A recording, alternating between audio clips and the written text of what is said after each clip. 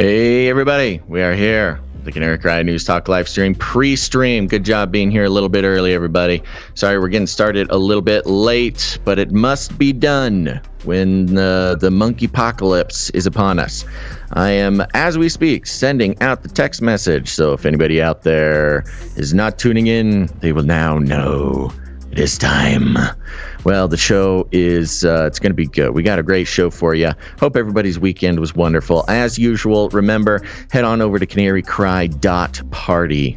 That's http://CanaryCry.Party. That'll get you to all of our links, including, it'll give you an opportunity to produce the show. Remember, producing before the show is the best, but producing during the show is still good. Much better than not producing the show at all. So thank you to the producer coming in, and today was a great opportunity for somebody to show up and get demooched, baby. It's about time. Come on. We quite possibly could be one of the most independent news commentary media properties on the planet.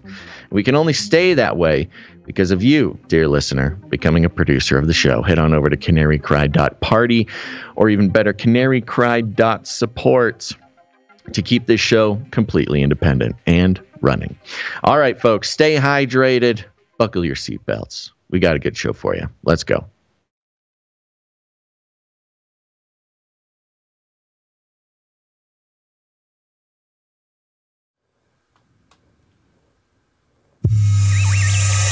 The world is getting crazier. People are acting more and more insane. The end of the world is tomorrow. Tomorrow. There's only one thing to do when the world is falling apart. Listen to Basil and Gonz as they discuss this week's news and events through the lens of Bible prophecy. You are listening to Canary Cry News Talk. You're listening to Canary Cry News Talk. Today is May 23rd, 2022, and we are live to tape this episode 488. And today, Monkeypoxalypse. And signing on from off the grid, Razzle Dazzle. I'm your best buddy, Basil. And my name is Gonz, your favorite Asian provocateur for Christ, a.k.a. the Cabana Boy, here to serve you a podcast that brings you the best news, which is the gospel message of Jesus Christ, while reporting the egregious with a well-rounded, biblically grounded take on world events. That's right. Back. We're back. I'm feeling a different energy today. I'm feeling very officially a newsy today, folks. So no jokes today. All hard-hitting news. But while we're at it, remember, dear Canarian, that if you listen to the show on Friday, once again, you are ahead of the news. You are ahead of reality. Things that were predicted on Friday are coming true today. Just to give you a little rundown, monkeypox, the monkeypoxalypse has begun, and we will recap some of our ideas from last week and explain how they are coming true just 3 days later. Of course, Biden and China, y'all Canarians saw this one coming too. He said it. He said the thing we said he would say. Flippy will be popping in. We got a breakdown of the Great Reset as Davos kicks off this week. And then one more again, we're going to be talking about how Time Magazine thinks that Christianity needs to be held accountable for white supremacy. Then we'll take a little break, and you YouTubers, you'll have to find another place to watch the show because we do have some COVID news today. So that's right. After the first break, YouTubers, hop on over to Twitch or some other location. UFO news, Antarctica. It's going to be a wonderful show. But first, let us start with our lead stories. Yeah, our lead story. Again, we don't have an official jingle yet. But still waiting for a monkeypox jingle. And we got monkeys and canaries. Monkeys and canaries, Basil. It's all coming together. That's right. At the end of the last episode, we were pointing out the CDC and other organizations highlighting the male-on-male, or those who identify as male-on-male transmission of monkeypox. Yes, the beginning of last episode. Yes, and part of, the end of the segment, I guess. You had asked the question, I wonder how they're going to use the LGBTQ group, crowd, whatever you want to call it, community, as part of this monkeypox endeavor. And they answered, Basil. The elites, the lizard people have responded. They always listen, man. They listen to the show, and when we ask a question, they answer it quickly. Because over here at DailyMail.com.uk, we've got a long headline here: Pride Festival in Gran Canaria, which was attended by 80,000 people, is linked to Spanish monkeypox outbreak, as well as 2 cases in Italy, while European total reaches 100. Whoa! Dun, dun, dun. Look at that. All you got to do is read the CDC website to predict how they will start unfolding the drama as far as the monkeypox outbreak is going. And there it is, folks. I know the angle. I know the angle now. And this is you do. Yeah. And it's no surprise to anyone, looking at this, but all the quarantining, I know it's not happening yet in the United States or in the West at large, but it can get to a point where if you're not taking a vaccine or if you're not locking down, then you are against the gay community. I think that's where this is headed. It is a it is an attack on the social justice, community or movement, just by not wearing your mask, which, they've been building that for a while. So here we go. Pride Festival in Gran Canaria, which was attended by 80,000 people, is linked to Spanish monkeypox outbreak, as well as 2 cases in Italy, while European total reaches 100. The Gran Canarian Pride Festival, attended by 80,000 from Britain and across Europe, is being investigated after being linked to numerous monkeypox cases in Madrid, Italy, and Tenerife. Held between May 5th and May 15th, Mas Palomas Pride attracts visitors from across the continent. It was attended by people who have tested positive for the monkeypox virus afterwards, with public health services from the Canary Islands now investigating any links nice, between the cases and the LGBT plus celebrations. Wow. Among the 30 or so diagnosed in Madrid, there are several who attended the event, although it is not yet possible. It is not yet possible to know if one of them is patient 0 of this outbreak or if they got infected there, a health source told El País.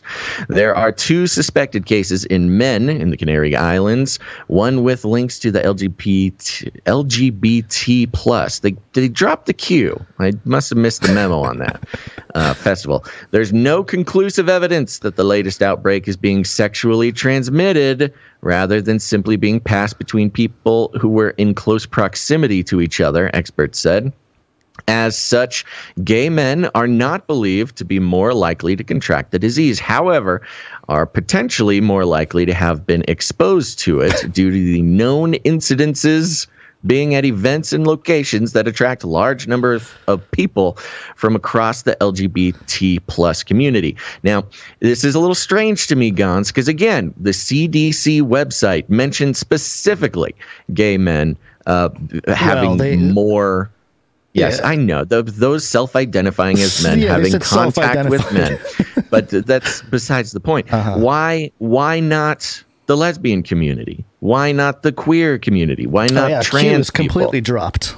The B's are still in there and the Q's are dropped. Well, maybe but the point is the QAnon crowd killed Q for the LGBTQ community. That's quite possible. Yeah. But they are specifically have a paragraph here. As such, gay men are not believed to be more likely to contract the disease, leaving out, at least 3/4 of the LGBT plus community. Anywho, the development came after it emerged. Spanish authorities are also investigating confirmed cases of monkeypox that have been linked to a sauna, in which Spain is used to describe establishments popular with gay men looking for sex rather than just a bathhouse. There's a lot of information, a lot of twists and turns and info about Nothing the gay is official, community. But it's connected to all these things that... Yeah, lots of talk about specifically gay men and monkeypox, even though they over and over tell us that they're not connected. However, they're a little bit connected. A spokesperson for the department confirmed that one of the Italian men who has the virus was in the Canary Islands, but denied knowing if the man from Tenerife had traveled there. According to a report from the Spanish news website, a second Italian man who is also in the Canary Islands contracted the virus. We get the point here. So there you go. We asked the question, and they answered. We still don't know exactly why so much attention is being paid to the LGBT plus community in connection with the monkeypox. However, I think in the context of narrative building, Gonz, we know exactly what's going on here. It's the midterms. And, we need to make sure to connect this to some sort of important culture war topic. Oh, yeah, of course. Along those lines, talking about the culture war topic here, Politico EU headline, Belgium introduces quarantine for monkeypox cases. Oh, no, it's happening. It's happening. This is exactly what we're talking about. Belgium has become the first country to introduce a compulsory 21-day quarantine for monkeypox patients after reporting 4 cases of the disease in the past week. Compulsory. I like that. I like compulsory. That they're being compulsive. Not mandatory, not compulsory. Belgian health authorities took the decision on Friday, according to Belgian media. Monkeypox contact cases are not required to self-isolate, but should remain vigilant, particularly if they are in contact with vulnerable people. Oh, that's just the contact. So if you come in contact with someone, you don't have to quarantine, but just keep in mind that the monkeys are crawling all over you. Monkeypox is a disease in the same family of smallpox. We know this. Yeah. So there you go. The quarantines have begun. The connection to the gay community has been solidified and denied at the same time. And, I fear perhaps if you mix these two things together, much like, as much as they like to say we're not connecting it, but, it is gay men who are getting monkeypox, but it's not their fault. It's not because they're gay. It's just they happen to be, whatever, in a sauna with monkeypox. Yeah.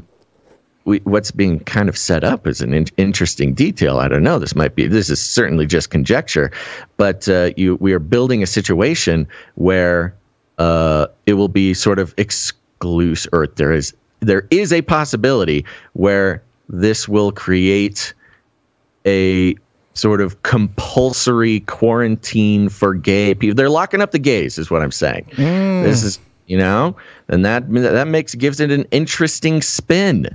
Because, of course, it was only, Christian white supremacist domestic terrorists who didn't like quarantine during COVID.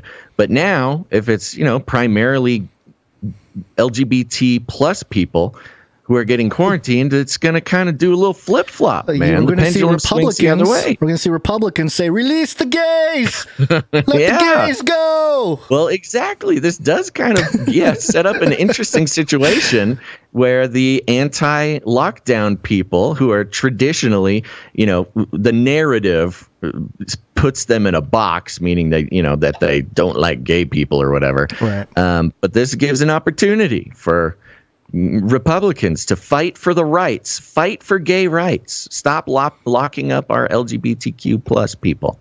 And they got Trump to lean on too, because Trump was pro LGBTQ despite his Republican, rise to power, rise to presidency. He was always pro whatever, LGBT community. So there you go. Monkeypox continues. The situation is building and building and building.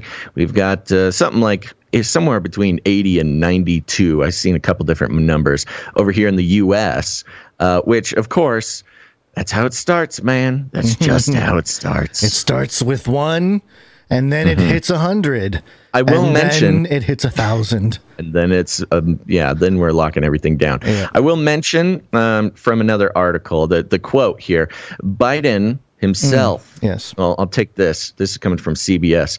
On another matter, Biden, sought to calm concerns about recent cases of monkeypox that have been identified in Europe and the United States, saying he didn't see the need to institute strict quarantine measures. Speaking in Tokyo a day after he said the virus was something, quote, to be concerned about, the president said, quote, I just don't think it rises to the level of any kind of concern that existed with COVID-19. So he's sort of downplaying the threat that monkeypox could pose, which I think puts him again in a very interesting flip-flop position, because if you remember, a couple weeks into the COVID outbreak here in the U.S., Trump was sort of downplaying the threat that COVID could play, and he was lambasted forever for it. You know, just it was on the list of things that Trump got wrong. Oh, Trump didn't think COVID would be a big deal. He said it would only be 2 weeks, or he said it would end in April. And now look how wrong he is. Well, Biden coming out doing basically the exact same thing. So either this monkeypox thing is mainly a narrative being built by the the corporate news establishment for whatever purpose. Of course, the midterms are coming up, so that's helpful. Or Biden is going to, have to eat his hat later on down the road. We'll see what happens. I mean, even if he does, is it going to matter? He's like Teflon Man. He doesn't get something. However, CNN. I didn't bring the story, but Chris Shilzilla has been kind of gone for a while. Yeah, what happened? Yeah, well, let me tell you. Okay. He hasn't been doing much. He hasn't been getting featured. He hasn't been getting push notified to people's iPhones as much. He's sort of been laying low. Of course, we got the CNN change of hands. The leadership has been changing hands here, and turning into a real news outlet allegedly. So we're always worried about Chris, because inflammatory conspiracy mongering about Trump is sort of his bread and butter. And I think they kind of toned him down. He kind of disappeared for a while. And today, actually, he came out with one of his analysis from Chris Shilzilla. And it is just point after point after point lambasting Biden for getting things wrong over and over and over. So it's the same Chris Shilzilla playbook, but they put him on the Biden beat instead of the Trump beat. So we'll see if he comes back. And that also, was sort of a hint to me that they will be ready to absolutely pounce on Biden when he is, wrong about monkeypox. Sure. Yeah. Well, the narrative construction and the straw man being built up to be torn down later, it's all part of the staging here. But not surprisingly, Forbes.com had something to say, but not strictly about monkeypox, but conspiracy theorists. The headline, Monkeypox outbreak triggers new conspiracy theories about Bill Gates as hashtag Bill Gates bioterrorist trends. They're already on the Bill Gates train, huh? What does he have to do with this? Yeah, written by Bruce Y. Lee. Written by Bruce Lee. Thanks, Bruce Lee. Yeah. Appreciate the info here. Well, that certainly didn't take long. Once the current monkeypox outbreak spread to the U.S., it was only a matter of time before conspiracy theories about this outbreak began spreading as well. Like facts about how the Nuclear Threat Initiative did a whole drill on monkeypox outbreak in November of 2021. That kind of conspiracy theory? What are you talking about, Perhaps Bruce Lee? How somehow it's connected or targeted at the LGBTQ plus community. Oh, I'm sorry. That was straight from the CDC website. Free My the bad. Gays!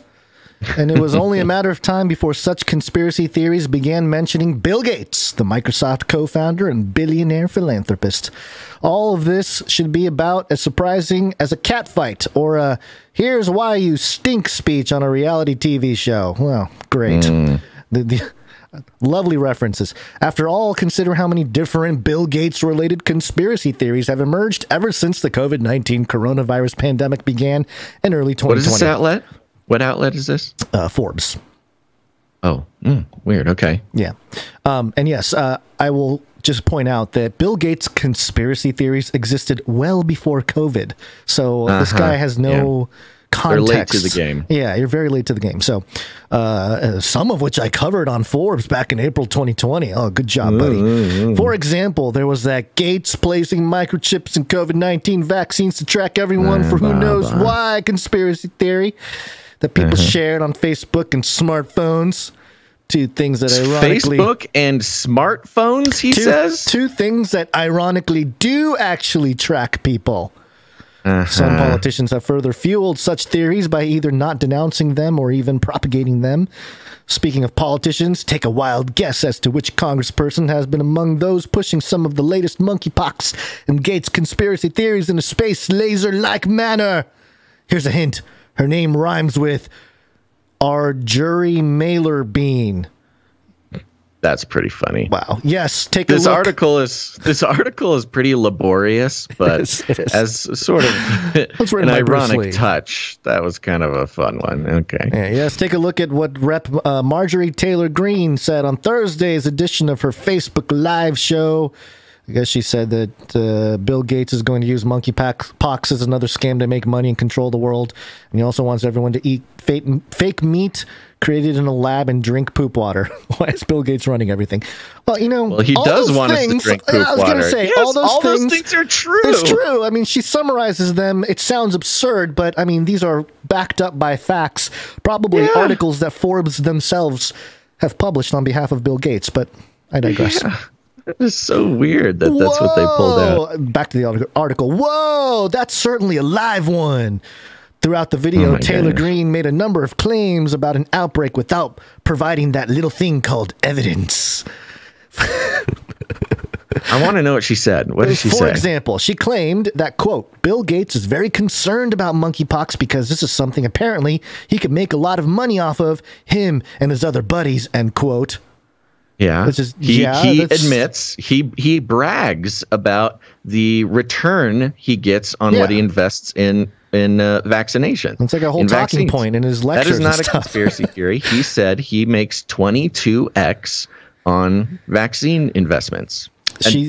I'm not even putting him down for that. That sounds like a great investment opportunity.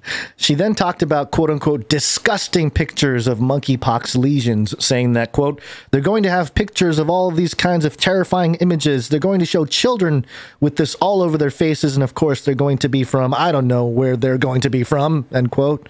Yeah. Again, why is that conspiracy theory? That's called the news. Taylor Greene didn't specify who they might be. Could they be the Gestapo police? Or maybe the medical branch? And it goes on and on like this. I mean, what? I mean, the they is the news. The news is going to show the boils on children and people. Probably most of the pictures so far have been on black people in Africa who this disease is endemic. That's just more of a common disease there. People only care about it now because suddenly white people are getting it because the news is racist. There, I said it. Can you believe it? Can you believe I said such a thing? Sorry, Susan. All right. Keep going. They just, I don't want to read because there's it's nothing else like there. It's ridiculous. This is a social engineering exercise that Bruce Lee is pulling here. Bruce Lee just keeps bringing up, where's the evidence? There's not much evidence. Where's the evidence? And it's like, hey, Bruce Lee, have you evidence actually, for what? The claims that are being made about it, blah, blah, blah. The claims are all true. I know. Bruce Lee, crazy. There's a thing called the internet. You can type into the Googlers there. I don't know. Maybe you don't want them to know that you looked up some search terms like the truth about monkeypox or something. Who knows? But I don't know. You got to be really compartmentalized to think like this. It's just and that's part of the breakdown here is that the sort of delusion continues about this stuff for the general public.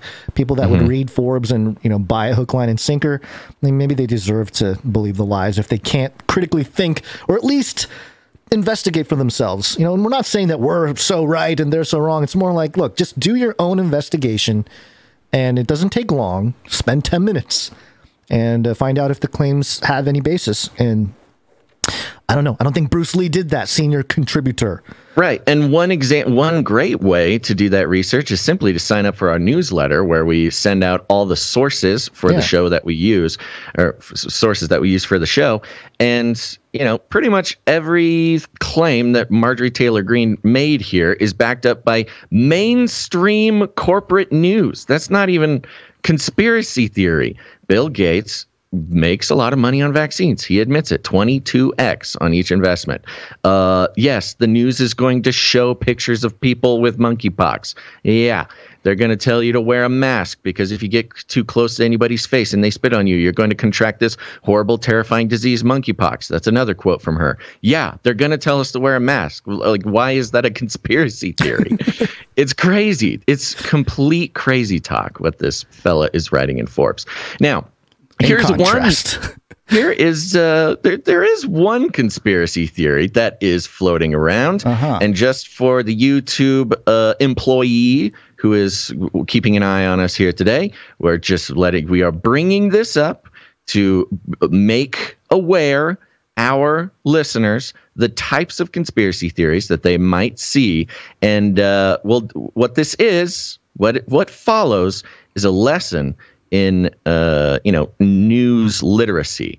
We are going to do an exercise in news literacy here, and this comes from an article written on thenationalpulse.com.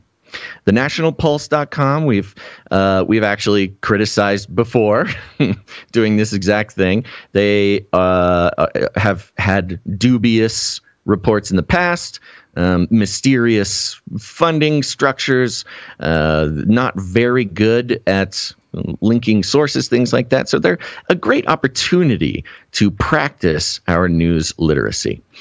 Gonz, do you want to read through this a little bit? And sure. We can do the exercise together here. Yeah. So the National Pulse, is it EXC? Is that exclusive?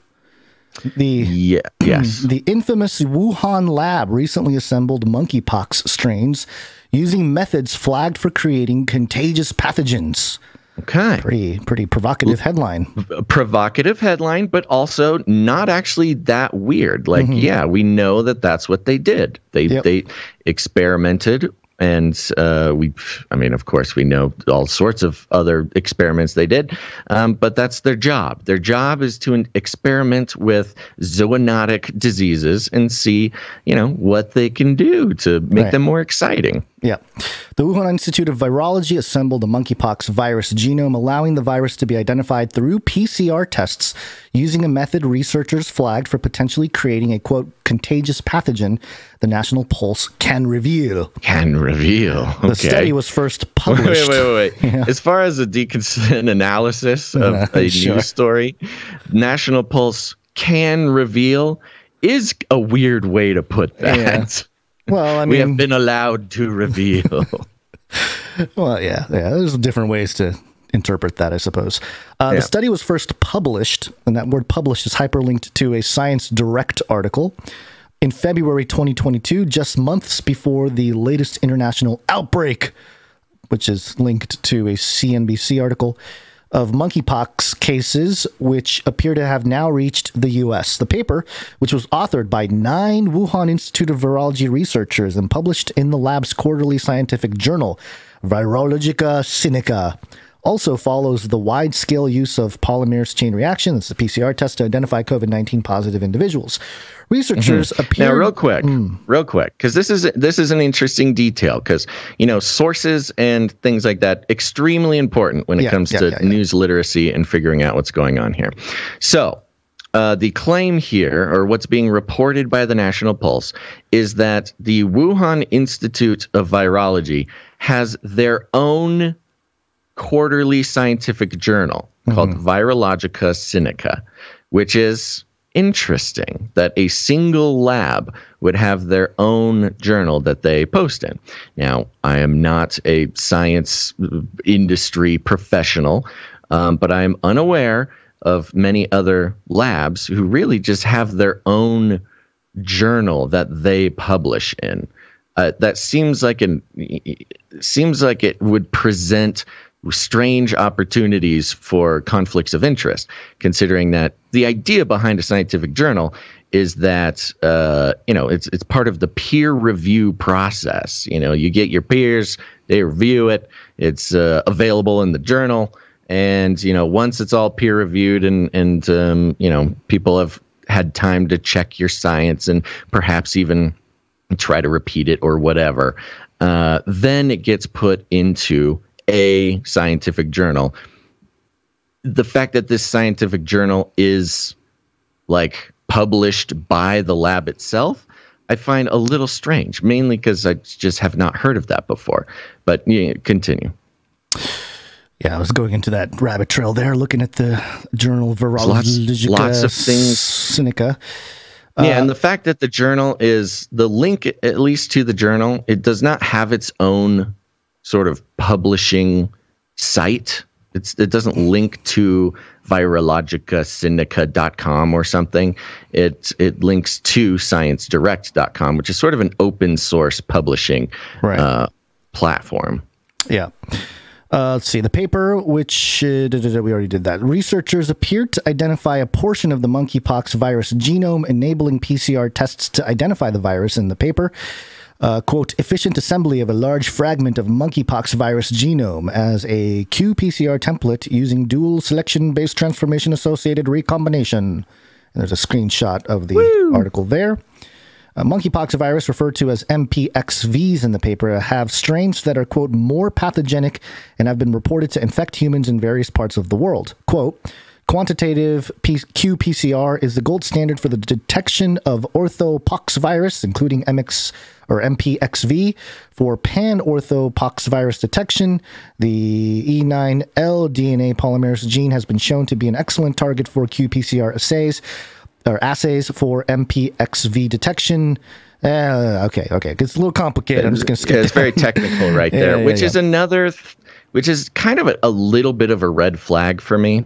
Right. If you're just quoting technical terminology without explaining it, it's a little bit suspicious as to how the National Pulse might be interpreting that information. Exactly. Copying and pasting extremely technical pieces of the scientific article, the scientific journal rather. It sounds super fancy and it's sort of used to give credibility to the article. However, 0.1% of people who read this article might actually understand it. And the rest of us, we read the big words and we say, oh, wow, yes, that sounds very official and serious. It's just not good journalism. Yeah. Oh, man, this thing is so dense. I don't know how much more time we want to spend on it because we're almost done. I mean, you only got a few more little things here. Right, the quotes. Right. I mean, here's the thing: the quotes continue for a while. There's big block 5 quotes, paragraphs of quotes. Yeah, right. That is again part of the suspicious nature of this article. So here's a couple more quotes from that paper. Quote, the primary purpose of assembling a fragment of the MPXV genome is to provide a nucleotide template for MPXV detection, reiterated the study, which relied on the process of transformation-associated recombination to isolate a genomic fragment of the monkeypox virus. Quote, what they are saying there is in the lab, what we've done is identified part of the DNA that we can use to detect the virus with a test. Right. Okay. Which is a lot different than, we took monkeypox and we made it super dangerous. Right. We didn't change anything. We identified a piece of it that we can use to test for. Isn't that kind of normal? That's pretty benign as far as what this article is kind of insinuating in the headline. By the way, the headline image, for those who are not watching, you're just listening, is a humongous image, a green spooky background, big coronaviruses in the background. The circle with all the little coronavirus spikes coming off of it. And then just the meanest, scariest, big fanged, rabid monkey screaming. So right off the bat, you're kind of triggered. You got the green, which is kind of a scary color. It's kind of like a pukey green color. Then you've got the black and white coronaviruses in the back, which we've all been programmed to be like instantly triggered by. And then just like a terrifying monkey screaming at you. It looks so like they a do bear. a great It doesn't even job. look like a monkey. It's got a bear I thought it was look. a bear. I thought it was a bear at first too, but you look closer. It's a monkey. So far, what we know is that the lab, the parts that we can actually dissect from the incredibly complex scientific words that they copied and pasted on this article, is that they've been able to identify how to test for monkeypox. Okay. Continuing here, quote, as an efficient tool for assembling large DNA fragments up to 592 kb in length, TAR assembly, that's the, we just talked about that, I forget what the transformation-associated recombination assembly, has become essential for preparing infectious clones of DNA/RNA viruses, explained researchers. Okay. Another, it's when words like clone and DNA, RNA get used, I think it triggers a certain crowd. Yeah, exactly. Infectious clones. Yeah, certainly sounds scary. The paper acknowledged that TAR, quote, applied in virological research could also raise potential security concerns, especially when the assembled product contains a full set of genetic material that can be recovered into a contagious pathogen. Quote continues. Now, hold on. We have the paper acknowledging that being able to, use this piece of DNA does present security concerns. Right. That's a little different than, we made it. We unleashed the virus. Right. Mutated. Yeah. Now, considering that on the records reported in mainstream media, the Wuhan lab did have some security issues over the past many years. That is also, it's not a great thing to hear, but there you go. A little bit more here. Quote, in this study, although a full-length viral genome would be the ideal reference template for detecting MPXV by qPCR, we only sought to assemble a 55 kb viral fragment, less than 1/3 of the MPXV genome. This assembly product is fail-safe by virtually eliminating any risk of recovering into infectious virus, while providing multiple qPCR targets for detecting MPXV or other orthopox viruses, posited researchers. Sure. So what we're saying there is, hey, we didn't take the whole virus and take it out and make it, make it dangerous. It helps us detect it, but it's not enough to necessarily make it into a whole, We just took a piece out so we can use that little piece to test for, and they're claiming that this is some sort of fail-safe. But again, it's kind of strange that this is in the article that is literally headlined, the Wuhan lab assembled monkeypox to make it super scary and contagious. The unearthed study follows the Wuhan Institute of Virology conducting similar research into strains of bat coronavirus that can infect humans while admitting its facilities lacked proper laboratory safety protocol. And there's the connection. There's the connection. The end of the article. That is the end. They make the connection. I was expecting more. Between the Wuhan Institute and COVID.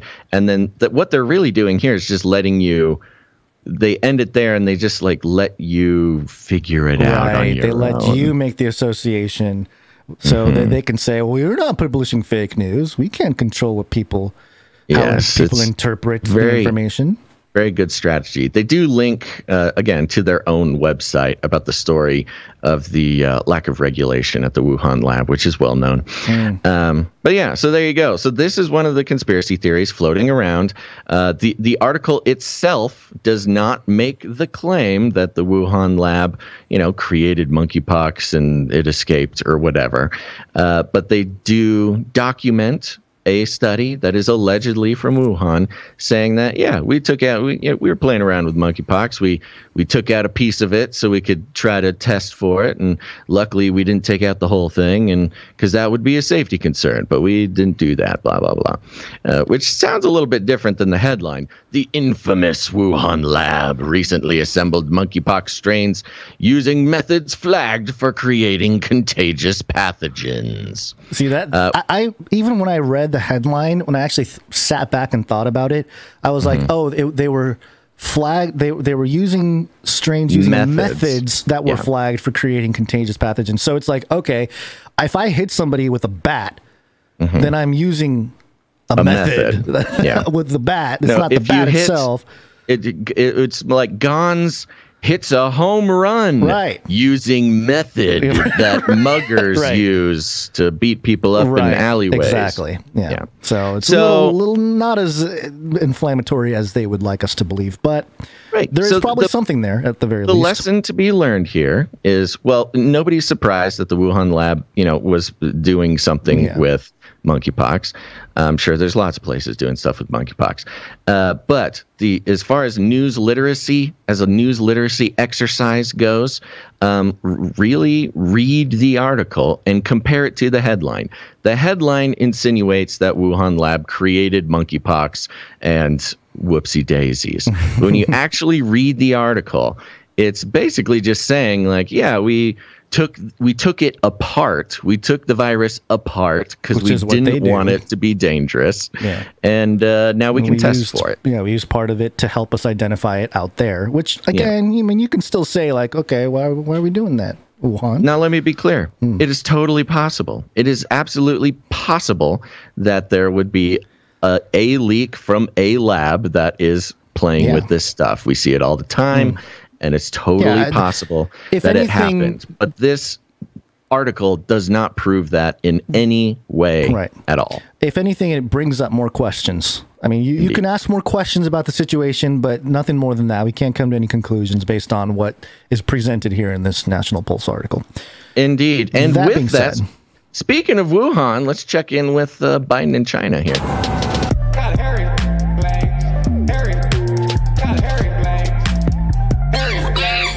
Oops, not that one. This one.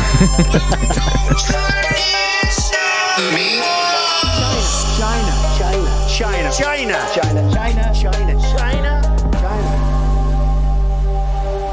That's right. A little bit of news here. We were talking about the connections with the Ukraine, the narrative of the Ukraine conflict and how that fits into Taiwan. And it only took him a couple days, again, Gonz, to answer all of our questions. Yeah, thank CBS you so much. News. I know. They're so nice to us. They make our job so easy. CBSNews.com. Biden says U.S. would intervene militarily if China invades Taiwan. Ooh, oh, no. Yikes. Ooh, that's a big thing. Tokyo. President Biden said Monday the U.S. would intervene militarily if China were to invade Taiwan in one of the most forceful and overt statements of American government support for Taiwan in decades.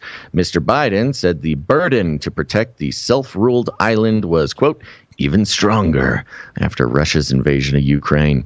Speaking at a joint news conference in Tokyo with Japanese Prime Minister Fumio Kishida, Mr. Biden was asked by CBS News correspondent Nancy Cordes.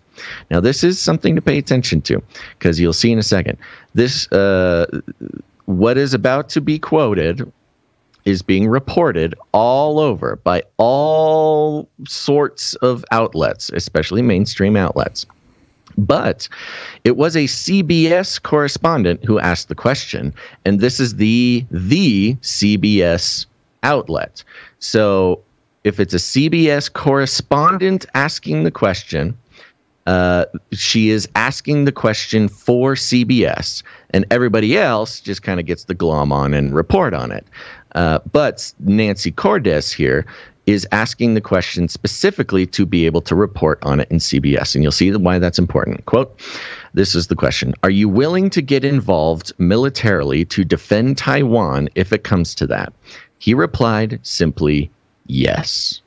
Cordes followed up by asking, you are? Good journalism. You are?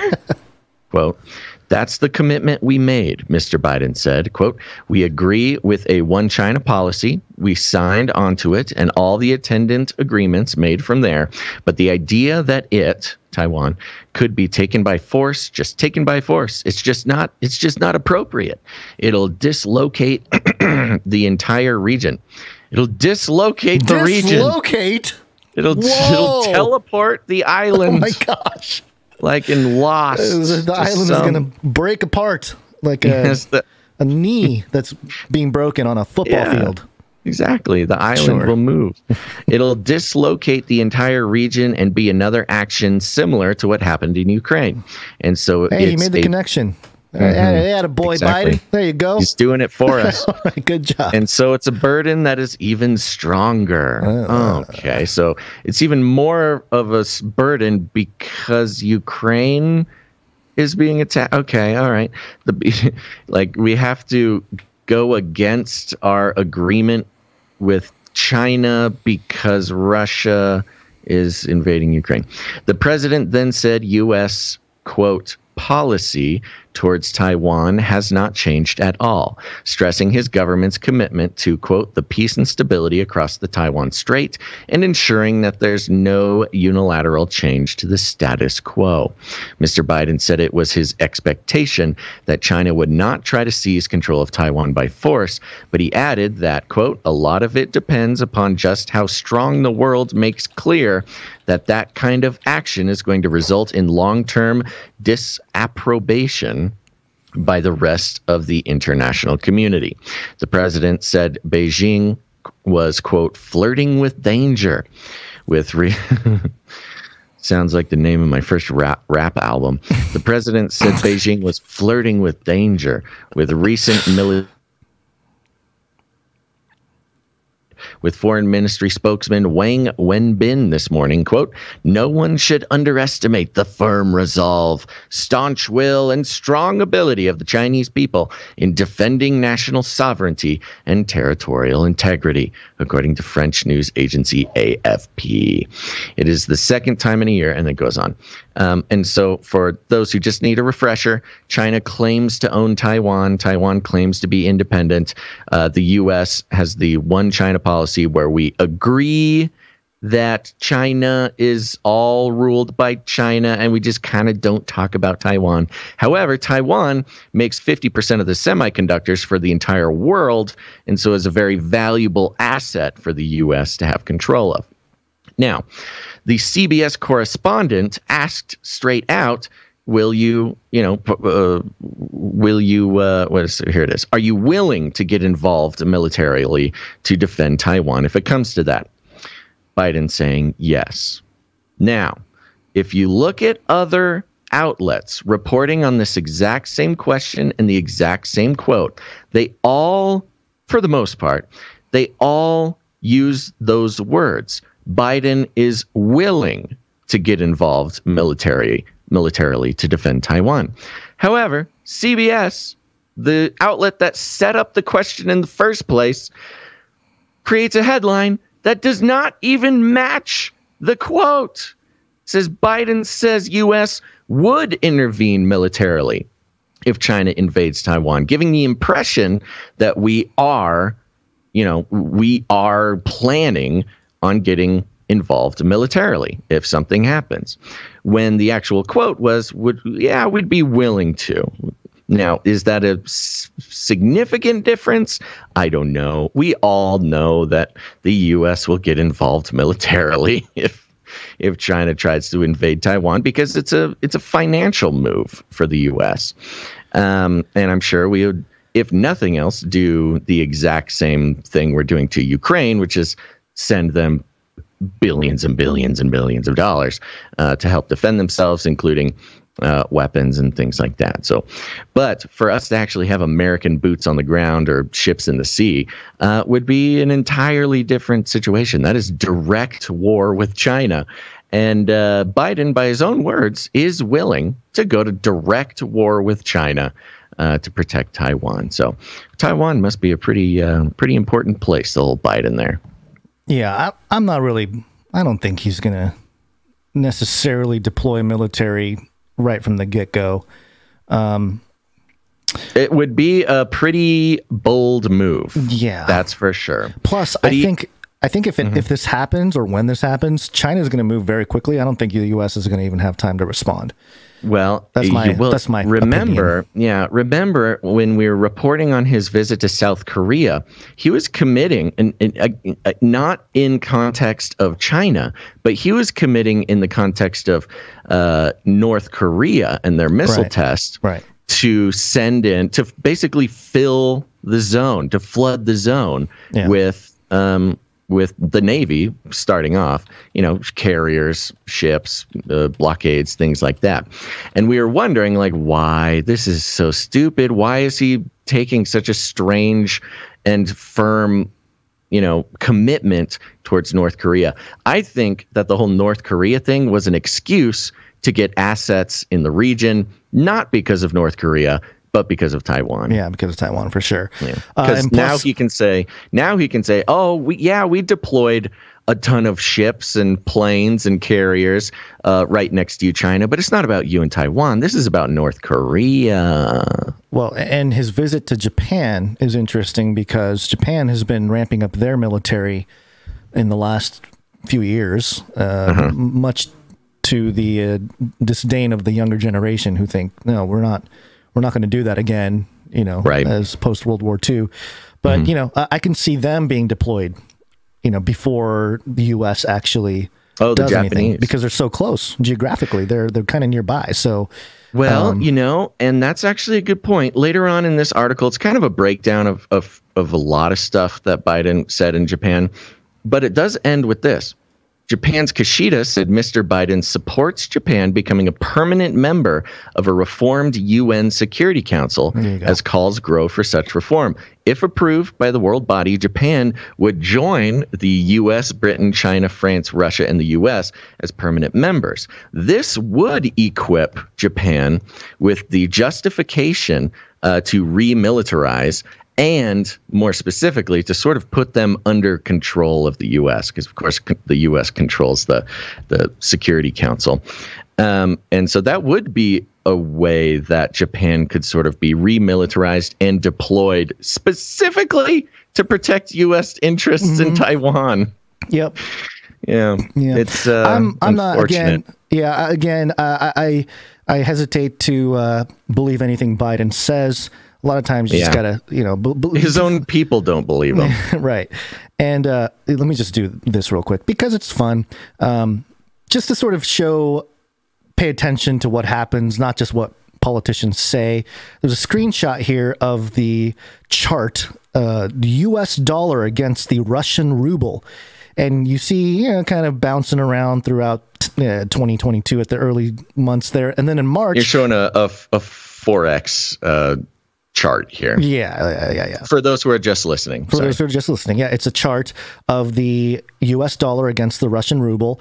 And, of course, in March, right when after the war started in Ukraine, you see the U.S. dollar go way up in value against the ruble. And in that peak, President Biden tweeted out at POTUS, by the way, not his personal. This is at POTUS.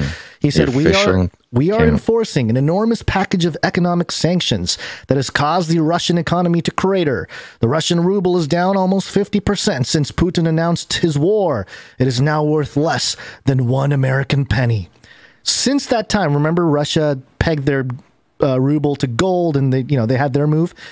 Yeah, the dollar has moved well below. I mean, it has crashed below where it was before. Down and down and down. Yeah, against the ruble. So, okay, great, Biden. You did this thing with the sanctions, but it caused more weakness of the dollar against the ruble. The day he brags about it, the dollar starts plummeting. It starts plummeting, yeah. So in that sense, I don't believe anything he's saying in terms of, of course we'll intervene militarily. But when push comes to shove, I don't think they're going to do much. I think they'll have Japan do it. They'll let Japan do it, or South Korea, or some alliance there, or something. I don't know, but we'll he says. Yeah. You are privileged. You go ahead, Japan. Yes, please secure our own military interests. We'll let you do that. Yeah. Well, it's all setting up. Honestly, so besides the Japan angle, it's all setting up almost exactly how we predicted, which is fun. So with that, I think we should take a little break because, Gonz, I don't know if you know this, but it is Monday. Gary, what day is it? Monday. Monday. Monday. Gary, what day it is? Ow. Monday. It is. It is Monday. That's very exciting. Yesterday was Sunday, Gonz. Did he have a good weekend? It was all right. It was his wife's birthday, so celebrated her birthday, and that was fun. We woke up to half of the city not having electricity, so that was fun. Went to church. Was doing some tech work, doing some tech work for church, and it was all dark until about 10 minutes before the service started. And, well, that's nice of them. Yeah, we found out that some stuff was unplugged during service, so that was good.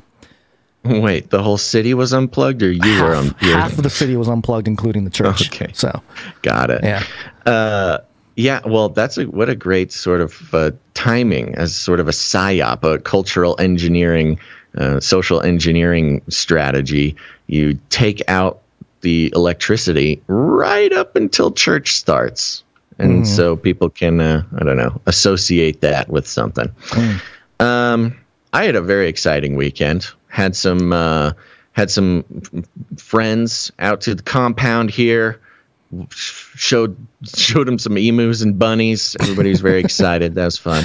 Get some human interaction around here. Did go skating last night. Oh, that's right. Skate update, baby. You got that jingle laying around? I do. I forgot to mention. Yeah, forgot to mention it before. Sorry about that. You need to tell me beforehand so I can get it all squared up. But I don't know that I have it. That's okay. You can look for it for a second because, folks, you know it's Sunday night is skate night. It's a wonderful night to get some exercise, glide around, and but you got to watch out. And those of you who have started skating, you know you got to watch out for that church of skating, baby. Howdy, partner. Do you even dare?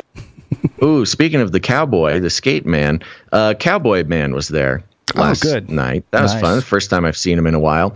Now, here's my social commentary, and perhaps you can you'll be able to speak into this as a former college sociology student. So this was my first time. Not first time, but so I invited some friends, brought some friends skating, and one of them had never skated before, and so I was teaching them how to skate. And, you know, I had been sort of building a reputation as at least someone who knows how to skate, someone who has earned the respectability of the regulars and the alpha boys. I had sort of been accepted by the skate culture until I was there trying to teach someone how to skate. And suddenly everybody had something to say about my teaching techniques. Skate daddies were coming up, telling me, not telling the person how to skate, telling me how I was teaching them wrong. And this happened multiple times. And I was just like, yo, skate daddies, alpha boys, I'm just trying to have fun with my friends, teach them how to roller skate. And no, it was incredibly embarrassing. You know, you're trying to teach somebody how to do something, and you got all these old timers coming up telling you that you don't know how to teach. Go back to the kiddie rink, kid. So that was a little embarrassing, but as is my way, I completely ignored any good advice that was being given to me by people who know better than I do. Great. So there you go. Be careful trying to teach people how to skate in front of professionals, folks. It'll hurt your feelings. Yeah. Sounds good. And with that, you know what makes me feel a little bit better, Gonz, is the fact that we're on the value for value model. Truly independent news commentary. We get no money from sponsorships. No, not even any NGOs, not even any nonprofits funding this program, Gonz. And of course, indeed, no corporate money, no partnerships with platforms, no affiliate codes, no nothing. We are entirely independently funded by our producers, and that gives us the ability to stay, well, to be rid of any agenda, whether it's an agenda for, nonprofit social engineering, whether it's an agenda for advertising, whatever the case may be. We are entirely independent, which is a wonderful way to live, and it is only possible because of listeners like you, dear listener, deciding and committing to the value for value model, which means we create value. We do it 3 times a week, and if you get any value out of what we do, perhaps our predictions about Taiwan or monkeypox and connections to different cultural movements or battles, if that brings any value to your life, it's your opportunity or your responsibility to put some value back into the system, because it's the only way that it goes. You are the ones who decide what this program is worth. There is no corporate lizard person sitting high above us running the numbers on what Canary Cry News Talk is worth to the world. And if you want to participate in the value for value model, head on over to CanaryCry.Radio.com/support. CanaryCry.Radio.com/support.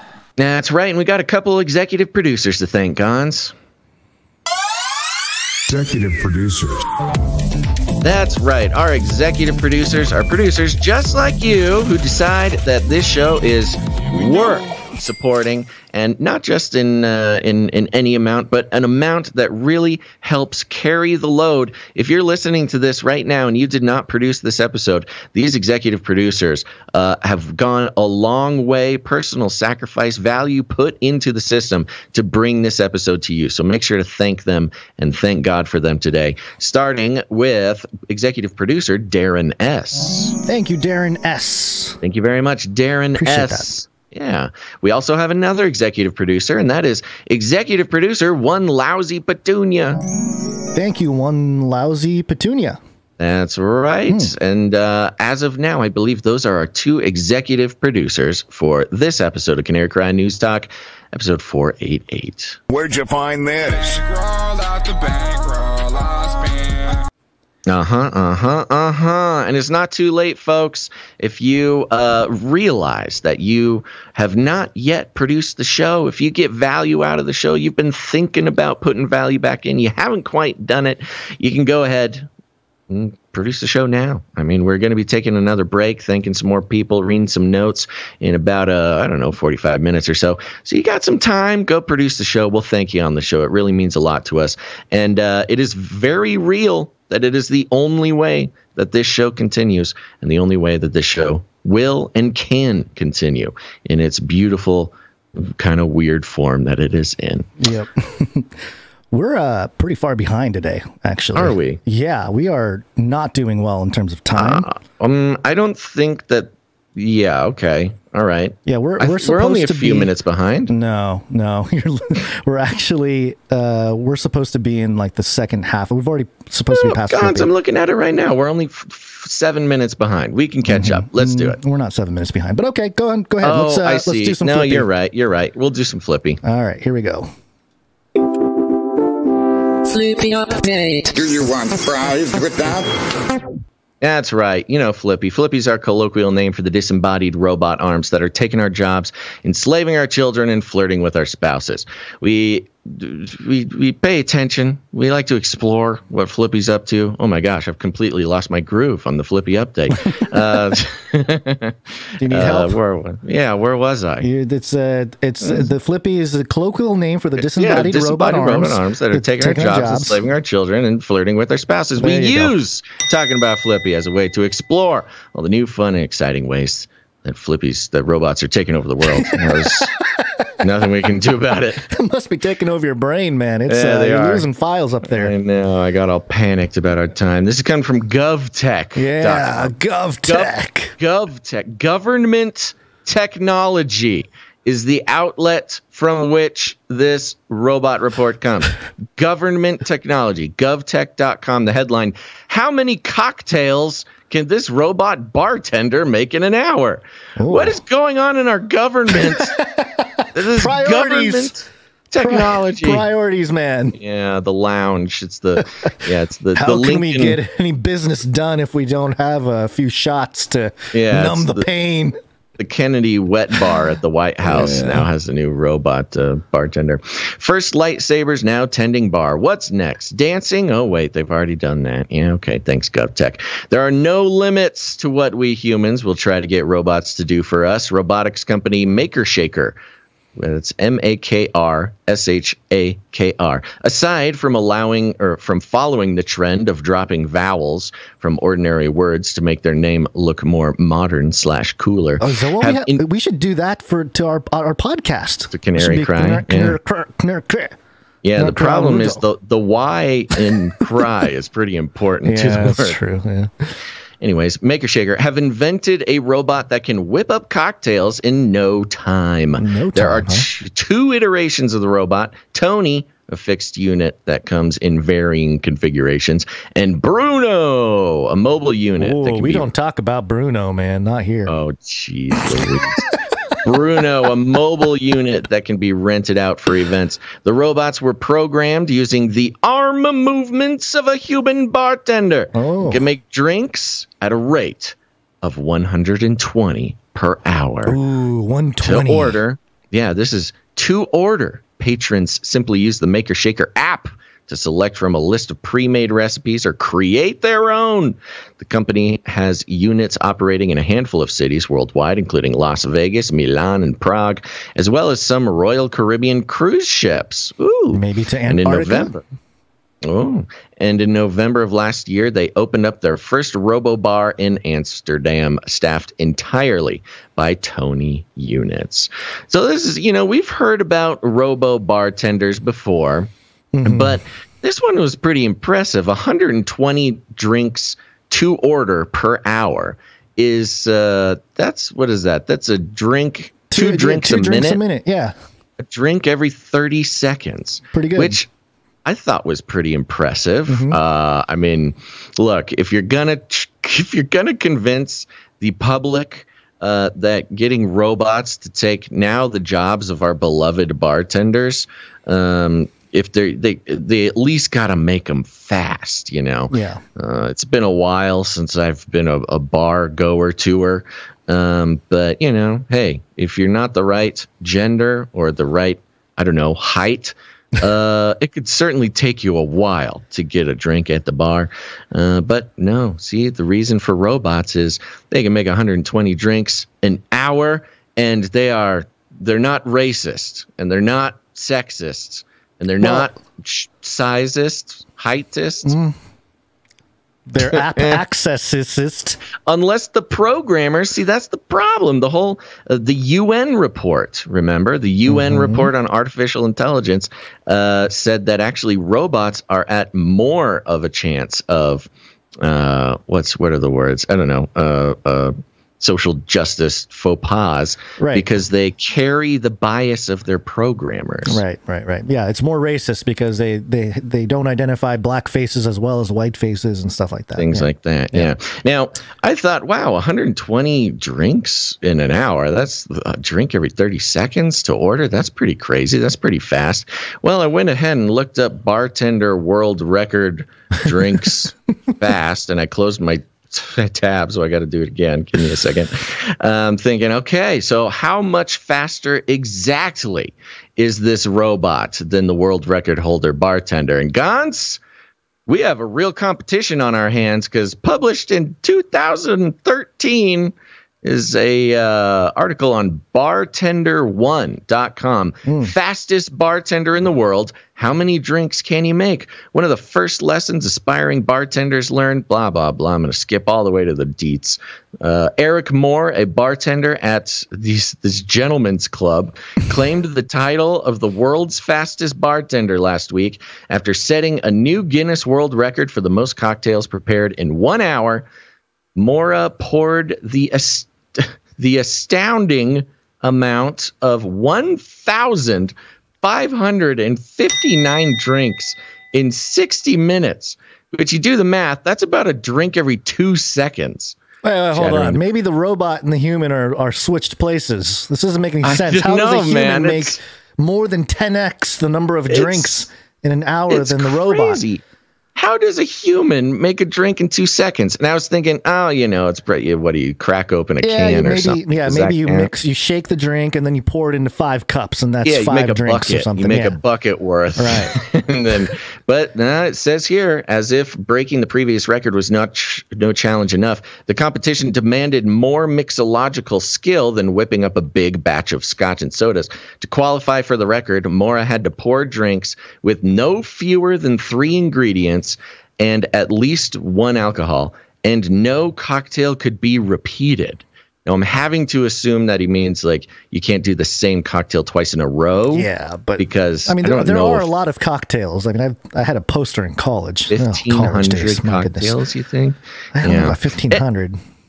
I was going to suggest that we have a real Paul Bunyan situation on our hands where we get, the human bartender and the robot bartender. Yeah. But apparently this human can pour drinks or mix drinks significantly faster than this robot. Go back to the lab, Tony and Bruno. Come back when you can compete with real humans. I know. I thought that this was actually a real victory for the human side of the robot war. No, are we fidgeting numbers like we always do? No, but I mean, it does occur to me that there's only one Eric Mora, world record-setting bartender. All we need to do is get a blueprint of his DNA. We'll make some clones.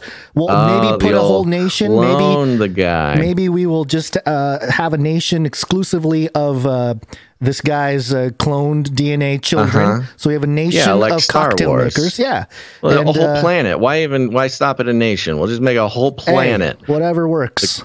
The clone bars. The clone.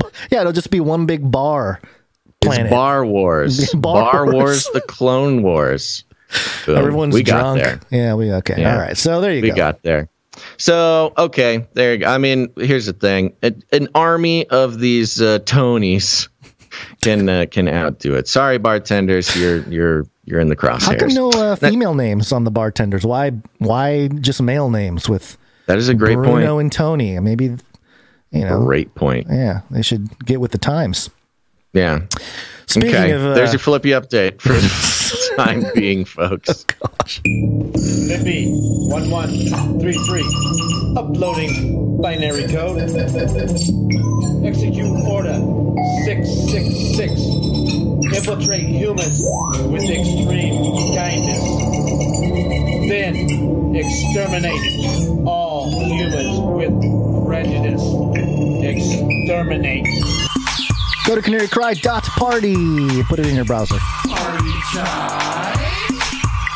Find the Clips channel, the live stream, email list, text notifications, all kinds of stuff, and how to support the show. It's the place you wanna be. So say welcome to Canary Cry. Gameplay CanaryCry.Party. That's right. Go listen to Ravel as well. You'll find the link at CanaryCry.Party. Ravel is a podcast I do with Dr. Christopher Ryan Gates. We talk about scripture, society, scandal, and scripture. No, my brain is broken today. Society, scripture, and scandal. That's what it is. And it's an awesome podcast. We have tough conversations in good faith, and have had so many wonderful guests. We also just posted our episode, another teen study Bible study that you can go check out. This one's on self-image or Imago Dei. The Teen Study Bible is, if you are a millennial Christian, you grew up with this Bible, and we are revisiting it, and it is a really fun time. If you have a millennial child, listening to these Teen Study Bible studies is really useful and helpful as well. To learn about, maybe the twists and turns of being a Christian teen in the 90s. No matter who you are, you'll get something out of it. So go check it out. It's Ravel. It's on all your podcast players. There's 2 Ravels. The other one stole our name. Mine's the cool one with my name on it. Go listen to that, please. Also, Canary Cry clips on YouTube. Go check it out. Segmented pieces of the show, shareable, careable, revisit the information. It's Canary Cry Clips on YouTube and Odyssey. Subscribe to both. And while you're at it, go ahead and text the word Canary to 877 877-740-3226. That's 877-740-3226. That'll get you on our text message alert system, where we will send you text messages to let you know about stuff going on, especially when we go live, so you'll never miss a show again. Do it. And that's all. That's all for that. All right. I'm realizing now I said Paul Bunyan in the Flippy update. I meant John Henry. Thank you, chat. John Henry. I am unfamiliar. John Henry was the guy who did the railroad competition with the steam engine thing. Paul Bunyan was the guy with the blue cow. ox. That's why I was kind of like, oh yeah, Paul Bunyan. What, the genetically mutated cow, or what's going on? CRISPR cow? Mixing up my American folklore here. Speaking of folklore, there's only one who creates folklore in 2022, and his name is Klaus. Oh, okay. We need a great reset. Learn to use the dark side of the Force. Davos 2022 is back in action in person, Basil. I can't believe can't believe it's already happened. It seems like just yesterday they were having Davos. Yeah, so we haven't heard too much from the actual events or meetings and stuff yet. I'm sure we'll hear more as things come out. But the campaign to make the World Economic Forum seem like the greatest institution in the world was out in full force over the weekend. And I want to just start out real quick with this book review that was done on thepoint.gm. And the title of the review is The Fourth Industrial Revolution by Klaus Schwab. And they're just now reviewing it? Yeah, well, it's an old book now. It is a real old book, but this is whatever. Okay. And it was done by, who's the person who did this? The author here. Oh, Bruce Lee. Maybe Bruce Lee. Reviewed by Andrea Bandelli. The Fourth Industrial Revolution is driven by the unprecedented level of developments in material sciences, digital technology, and biology. To name only a few, 3D printing, robotics, AI, and the Internet of Things, and research in neuroscience, and revolutionizing not only industrial processes, but also ourselves as human beings and as a society. Yeah. And he really buys in. I'm not going to read the whole thing here. I got a couple highlighted sentences / paragraphs. In this book, remember this is a book review, Schwab draws from Davos and the work of the World Economic Forum and argues that we need to create new narratives to guide us through the Fourth Industrial Revolution. The technologies that enable this revolution can, and will, completely change how we work, how we communicate, and how we live together. But their impact depends on how we design their development and how a diverse set of individuals and communities are empowered to master these possibilities rather than fear them. And then at the very end, I love this right here, the very last sentence / paragraph in the article review here. The book here is a treasure trove of good data, unique insights, and a powerful vision for humanity. The final chapter contains a beautiful quote by R.M. Rilke, right? Rilke. Quote, "The future enters into us in order to transform itself in us long before it happens." End quote. If you want the future to enter into you, this book might very well be what you need to read. Basil, do you want the future to enter into you? Is that a translation error or something? What the heck does that mean? I don't think so. Well, there's a direct quote here, so I don't think this is a translation error. Stay out of me, future. If you want the future to enter you, then you must read this book. It's almost like if you want your genetic modification or you want your cybernetic enhancements or something. Well, yeah, and it's interesting because, again, like you mentioned, they're kind of late to the game here. And, if you have a full rounded view on what Klaus Schwab has published, you'd be more concerned about this. Page 87 of COVID-19, The Great Reset, the book. let's see. Let me just show it so people that are watching know that this is the actual PDF of COVID-19, the Great Reset. And you go to page 87, and at the bottom here, let me just find the quote. In a segment that's talking about like, oh, we got to avoid a dystopia kind of thing. It says that, quote, let's see. Will COVID-19 result in people withdrawing into themselves, or will it nourish their innate sense of empathy and collaboration, encouraging them towards greater solidarity? The examples of previous pandemics are not very encouraging, but this time there is a fundamental difference. We are all collectively aware that without greater collaboration, we will be unable to address the global challenges that we collectively face. Put in the simplest possible terms, if, as human beings, we do not collaborate to confront our existential challenges, in parentheses, the environment and the global governance freefall, among others. Interesting that global governance freefall is one of the issues they face. We have really seen that over recent months. Yeah. If we don't collaborate and face these challenges, we are doomed. Thus, we have no choice but to summon up the better angels of our nature. Oh, right. Yeah. Which, the angels of our nature, the better angels of our nature being the book written by Steven Pinker that argues that, there's less violence now than there is in the past. And therefore, we're actually living in an increased enlightened world and that kind of thing. So, summoning angels, nevertheless, interesting terminology from Klaus Schwab in one of his books. And then the other book that just real briefly from let's see, what is this? This is the Shaping the Future of the Fourth Industrial Revolution by Klaus Schwab. Again, this is another older book here. There's a whole segment on neurotechnology, neurotechnology and biotechnology. And I had a quote. Oh, I think I might have actually taken a screenshot of it, so I didn't have to search around for it. Let me check real quick here because, again, it's always interesting and important, I think, to revisit some of this stuff every once in a while just to get a feel for what Klaus was talking about back then. Oh, boy. I guess I did lose it. Bummer. Okay, well, let's see. Let me see if I can find it real quick. He talks about DNA sequencing and how we've already done DNA sequencing of different animals and we're already messing with their genetics. And so, it's only a matter of time before humans get caught up in that genetic stuff. So we need global governance to manage the risks of all that kind of stuff. So neurotechnologies, there's a whole scenario, a mythology, if you will, of, it's 2030, you're sitting in front of a screen, you're using your brain to connect to the internet, all that kind of stuff.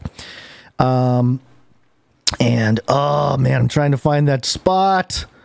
I had it all ready to go and I can't find it. Let's see how neurotechnologies work. Man. Shoot. Stall.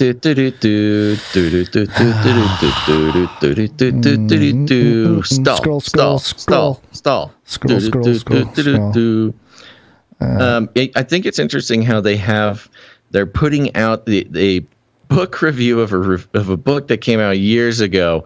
Of course, it is just sort of it's just part of the PR campaign, really, to try to put a positive spin on Davos because, they've kind of, I wouldn't say they've lost control of the narrative, but they are working diligently to maintain control of the narrative. Right. Because, ever since people caught on to kind of how creepy lizard people they are, it is not even necessarily a partisan conversation.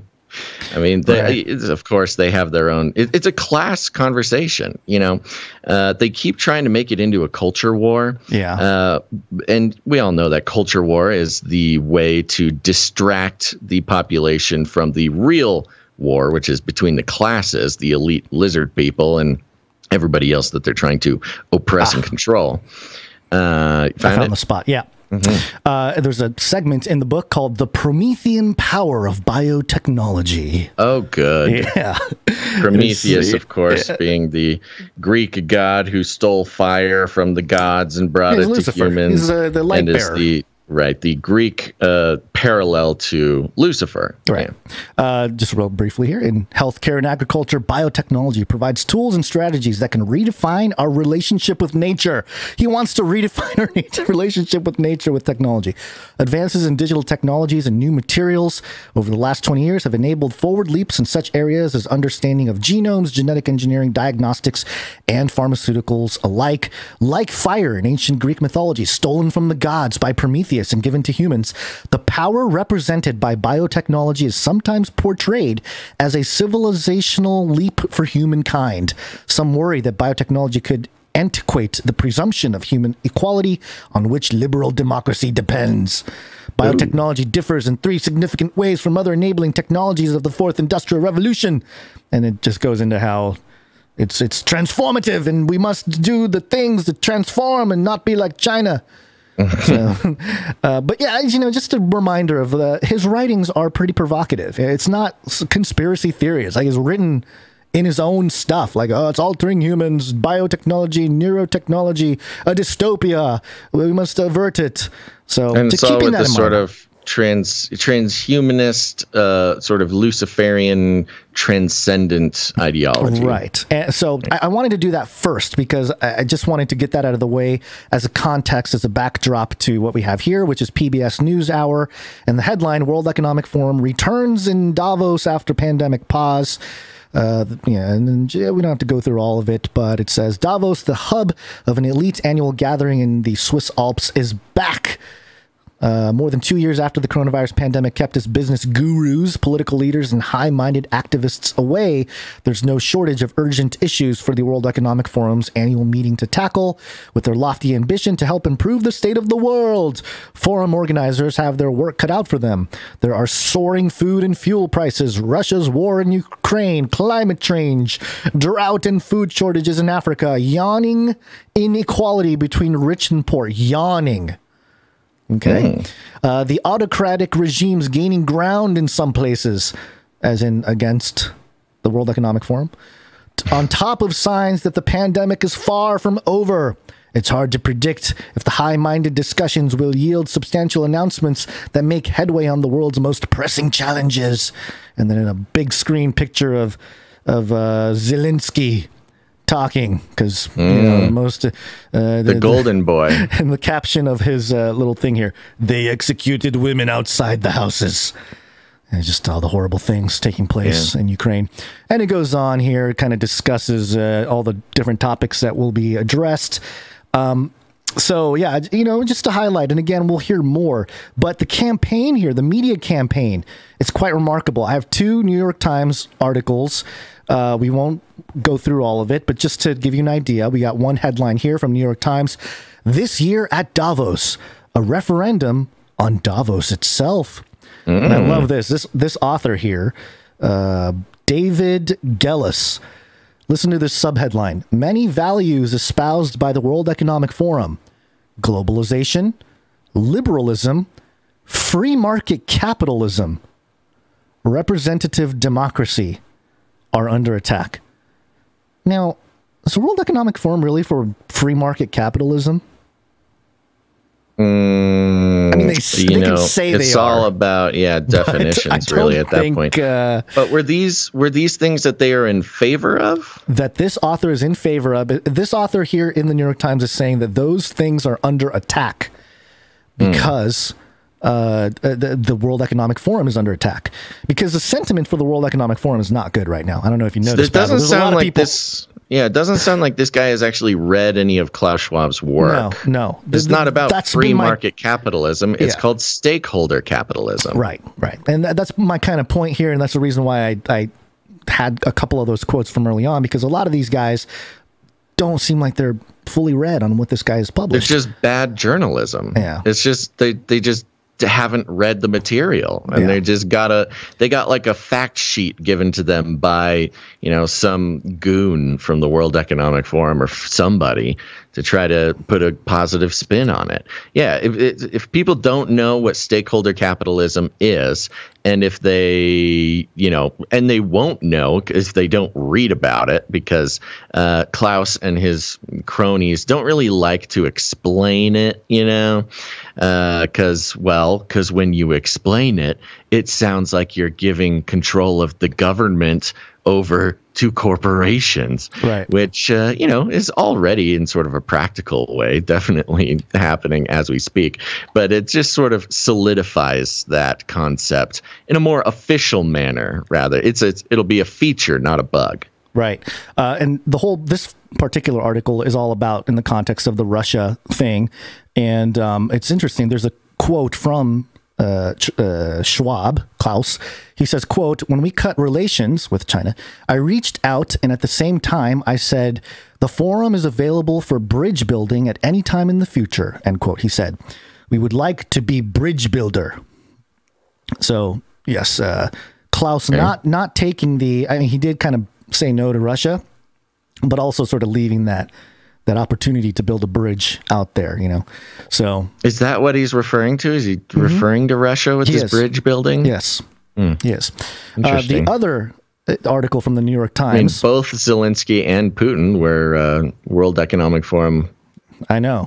Klaus would be young the perfect, global leaders. If Klaus was in charge, he would bring them both to the table. If he comes in and brokers the peace between the two of them, then he can rise to emperor of the world, and everything will go just dandy for him. I brought peace.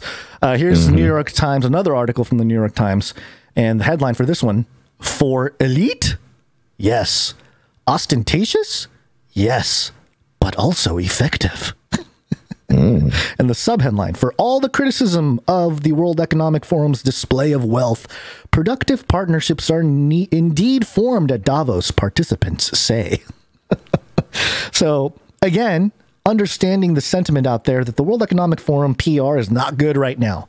A lot of people saying, what is up with this organization that thinks that they can control the world? We didn't vote these people, and they're very opulent, and they show up in their private jets and stuff, and they got their psychedelic shamans this year. It's a whole thing. And most people are like, hey, why who made these people? Who put them in charge? But of course, the New York Times is going to try to defend the other side and say, there's some criticisms that are warranted, but also, the world's the movement of the world is determined by. Well, and of course, the New York Times. Who is this? This is the deputy managing editor. Right, was an invited guest to the World Economic Forum. Yes, and they do some apologetics of Gavi. It's the Bill Gates outfit. Yes. Yeah. His vaccine. Talking about how Gavi protected more than 900 million children and prevented 15 million future deaths. And all that kind of stuff. Pro, all that kind of stuff. So I thought that was interesting. And then also in the context of a great reset.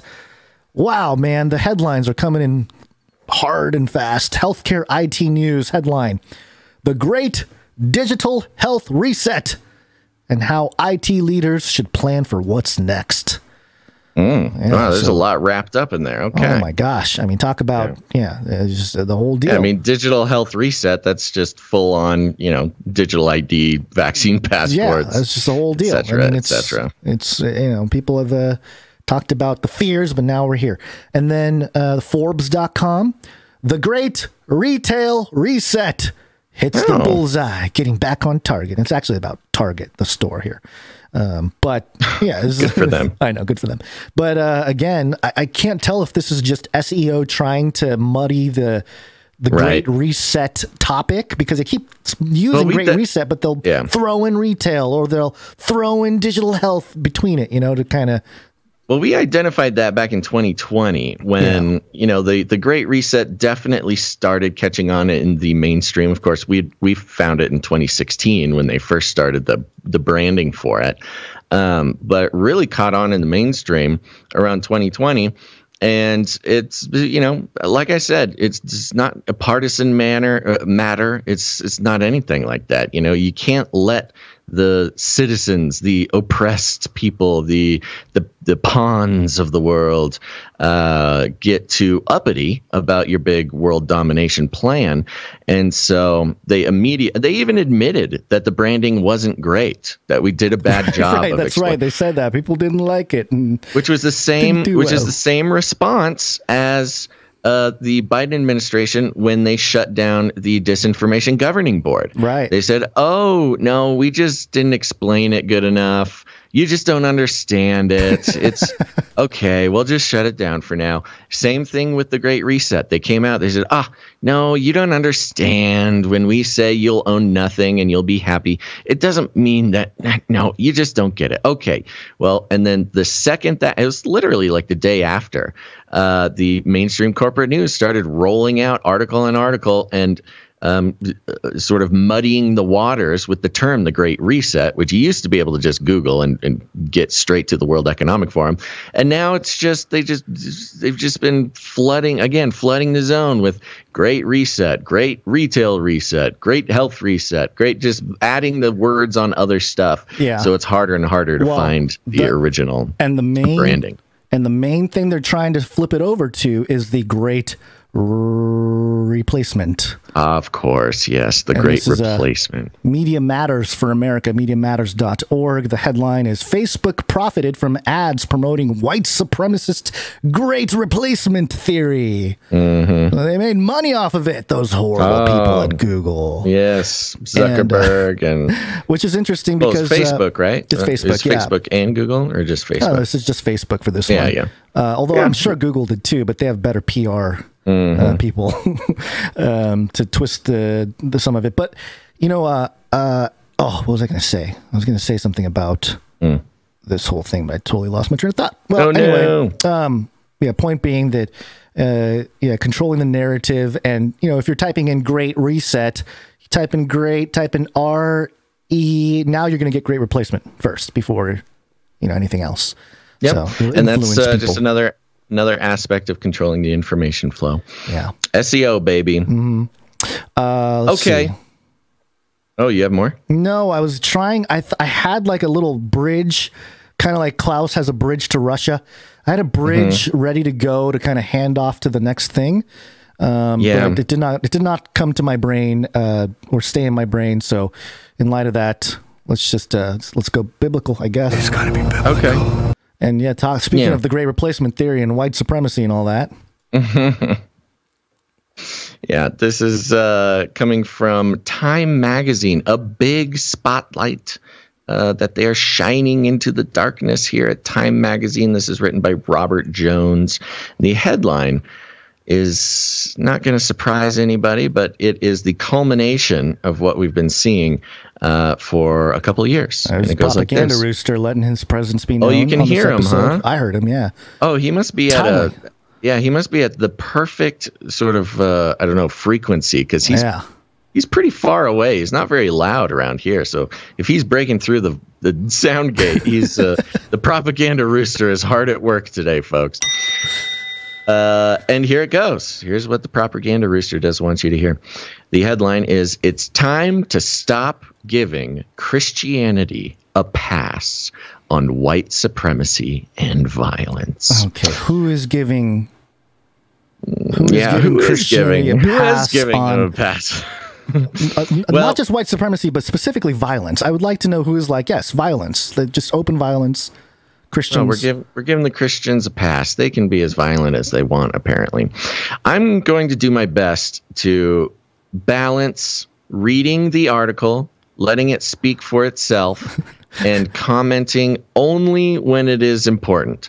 I am not expecting that I will do a great job of this, because there are a lot of triggering things to me in this, but I will just go for it. And Gonz, you just let me know when you want to speak up. Okay. And it goes like this. In the wake of the massacre in Buffalo, we have all naturally tried to understand what could have caused someone to commit such a horrific act of violence. FBI.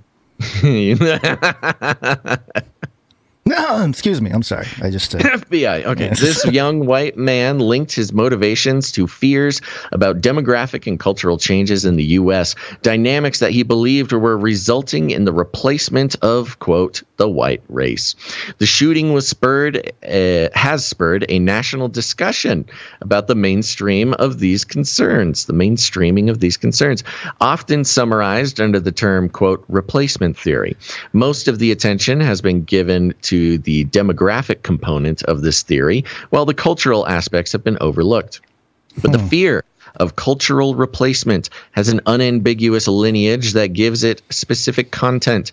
At the center of, quote, the great replacement logic, there is and has always been a desperate desire to preserve some version of Western European Christendom. Far too many contemporary analysts and even the Department of Justice have not seen clearly that the prize being protected is not just the racial composition of the country, but the dominance of a racial and religious identity. If we fail to grasp the power of this ethno-religious appeal, we will misconstrue the nature of and underestimate the power of the threat before us. Okay, I got some things. You got some things? Yeah, sure. I mean, I have one thing, but I will hear your thing. You want to hear my thing first or your thing first? Well, okay, I'll just mention it. Yeah, mention your thing. He's basically what he's setting up here is no, you don't get it. It's not just about race. This isn't just racism.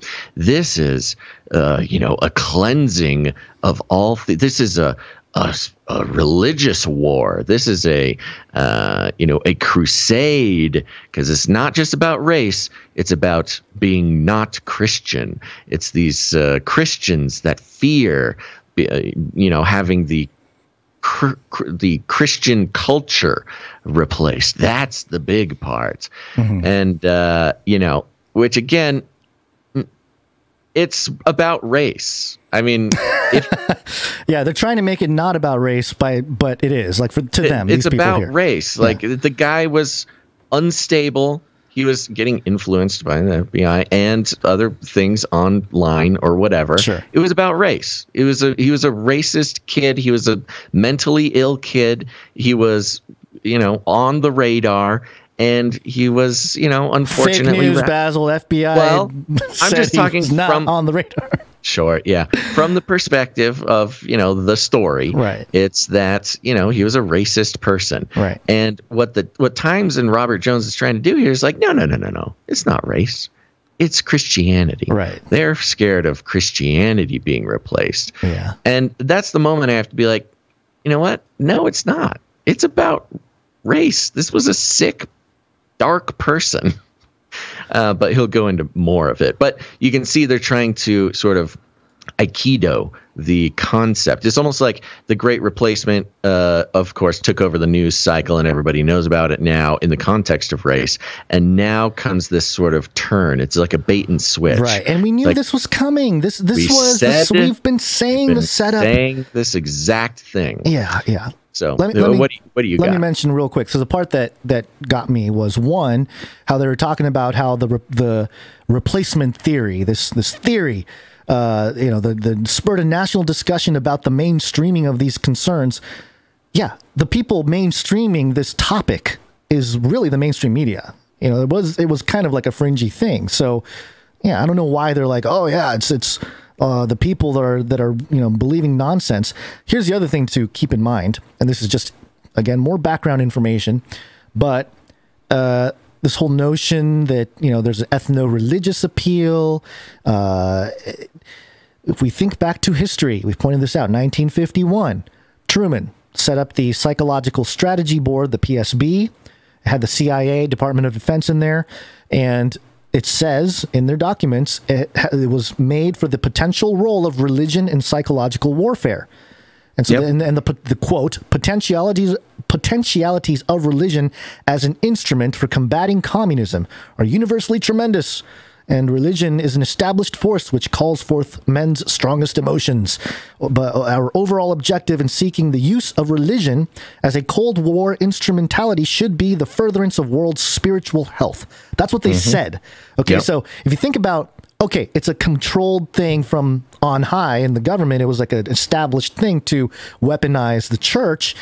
If this guy is calling, there's like two sides to this, because on one hand, he's like, hey, you got to call out this Christian thing. So you can kind of put it in the context of, oh, they're calling out this Truman sort of establishment, but that's not what they're doing. You know, it's almost like, I don't know. Are you following me, or are you losing me? No, you're making total sense, and I think we should keep reading, because I think it'll flesh itself out. Yeah. In a 180-page racist screed, the Buffalo shooter wrote that he was particularly inspired by the man behind the 2019 massacre at 2 mosques in Christchurch, New Zealand, which claimed 51 lives. The Christchurch shooter also left a manifesto entitled "The Great Replacement," which talked at length about the Muslim invasion of Europe. So the incident that most inspired the Buffalo shooter was a man of European descent murdering Muslims, praying in mosques located in a city pointedly named Christchurch. Almost like it's perfectly lined up. We didn't point that out before or anything. To mobilize, dude. What's his name? Who's the author of this article? Robert Jones. Bob. To mobilize exactly what you're talking about, which is, yes, look, religion is used and manipulated by elite ruling class, the government. Groups. It's got roots. Just say groups. In, different types of groups specifically have documented the use of religious agitation. We did it in Afghanistan and Iraq. We specifically, you talk about the Shiites and the Muslims, and Sunnis, the Sunnis and the Shiites, and how they hate each other so much. There's documentation of the U.S. military calling in all the religious leaders. Once we invaded Iraq, we called in all the religious leaders. We put them in a big room, and then we separated them out, and then we provoked both sides to hate each other. It was part of the strategy. It is a common, well-known thing. So, the idea that a corporate news person would be basically doing exactly that right now is, it's just part of the plan. Let's keep going. The Christchurch shooter, in turn, took particular inspiration from the ideology of a terrorist who killed nearly 100 people at a youth camp on Utoya Island in Norway in 2011. The Utoya shooter also published a manifesto which contains clear white Christian nationalist appeals throughout. He asked God to help him succeed in his mission to expel all Muslims from Europe, and he decried the way multiculturalism was deconstructing European culture and European Christendom. Toward the end of the document, he proclaimed, "Onward, Christian soldiers, celebrate us, the martyrs of the conservative revolution, for we will soon dine in the kingdom of heaven." Psyop. My gosh, come on. So obvious, but okay, sorry. In the U.S., but see, and that's kind of the funny part about it, because like if you are Christian, you can read something like that and be like, oh yeah, no, I mean, not this. He may or may not have been Christian, but he certainly is under the influence of something else. These are talking points that the FBI and certain intelligence agencies made as threats to America back in like 1998. Exactly, they had the Armageddon papers or whatever they were called. So exactly, they in the U.S. checks off that whole list. It's basically a checklist of all of the PSYOP operations, weaponized white supremacy in the world. Exactly. Yeah. In the U.S., this drive to preserve white Christian dominance undergirded the worldview of the Ku Klux Klan when it reemerged in the early part of the 20th century. We rightly remember the terrorism aimed at black Americans, but the KKK was also explicitly anti-Jewish and anti-Catholic. It existed to protect the dominance of white Anglo-Saxon Protestant America. Yeah. Okay, exactly. Okay, thank you. We know what the KKK is. Great. Like, how is that relevant to just like Christianity in general? But okay. In 1960, in my home state of Mississippi, Governor Ross Barnett regularly blended his Christian identity with talk about the threat of white genocide. Okay, we get it. You had a racist pastor, Robert Jones. We get it. Off the campaign trail, Barnett also served as head of the large men of the What? Head of the large men's Sunday school program at the most. Is it a Sunday school program for large men? Or is it a large men's Sunday school program? You know what it probably was? It was probably a men's group, like a large men's group, and it got messed up in translation or notes or something. Something, yeah. Large men's That's if Sundays. I'm giving them a benefit of the doubt. But also Sunday schools for children. So, again, I'm not sure how familiar this guy is with, church. Program at the most influential church in the state, First Baptist Church. After his successful segregationist campaign, oh, you mean like Biden? Okay. FBC blessed him with a consecration service and a gift of a pulpit Bible in recognition of his protection of their white and Christian supremacist worldview. Oh, did they say that? They said, we give this to you in defense of white supremacy in our Christian supremacist worldview. Thank you. That's a good point. In the deconstruction of this article, I thought that exact same thing. That is not a quote for the prize. That is just him saying words. And there's no, there's no source or picture. There's no nothing. He's just saying, hey, I had a racist pastor and he won a racist award from First Baptist Church, which is the most general name for a church in the country. Well, plus, so here's the other thing. The article, this article kind of gets into it as well. Every article that's talked about this issue of the race in America and all that kind of stuff, they all point to how there is a categoric sort of decline of the white man in Europe and the U.S., which I think is fascinating because it's like, we must get rid of it. And then it's like, it's declining. And it's like, yeah, keep declining. Is that what they're going for? I mean, it's just weird how it's all... Well, in the talk about the Great Reset, it's very funny, and we've already pointed this out in other episodes, where they will admit that, like, yes, the whites are becoming a minority, and Christianity is becoming a minority, and these people are afraid of whites and Christians becoming a minority, but it's all a conspiracy, it's not real, et cetera, and it's a very confusing sort of doublespeak thing. Yeah. Now, he goes into why are we seeing the rise in white supremacist violence over the last decade? In short, in the U.S. context, the election and the re-election of our first black president coincided with the sea change of no longer being a majority white Christian nation. As I noted in my book, The End of the White Christian America, white Christians went from 54% to 47% in that period, down to 44% today. These twin shocks to centuries of white Christian dominance set the stage for Donald Trump. Which is funny because it's like, okay, so white Christians, there's less and less and less of them, and they're no longer the majority. And somehow we got Trump. Somehow the minority elected Donald Trump. So it's their fault, but it's kind of like opposite of how elections work. I don't know. It's just weird. Trump's Make America. Oh, this is a great little leap here.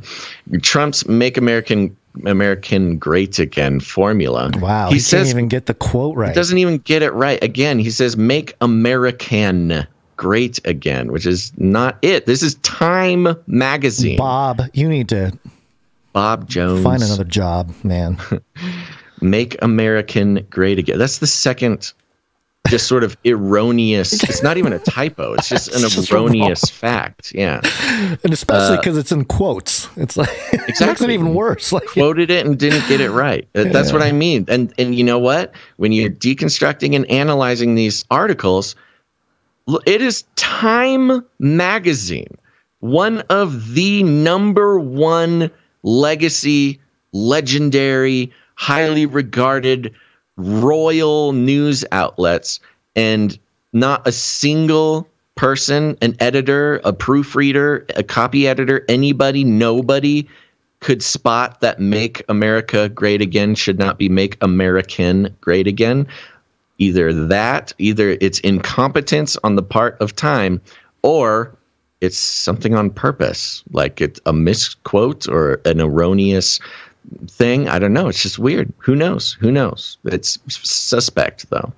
Trump's Make American Great Again formula, the stoking of anti-immigrant, anti-Muslim, anti-black sentiment while making nativist appeals to the Christian right, contains all the tropes of the old replacement theory, the nostalgic appeal of again, in quotes, the nostalgic appeal of again harkens the word back again. The word again harkens back to a 1950s America when white Christian churches were full and white Christians comprised a supermajority of the U.S. population.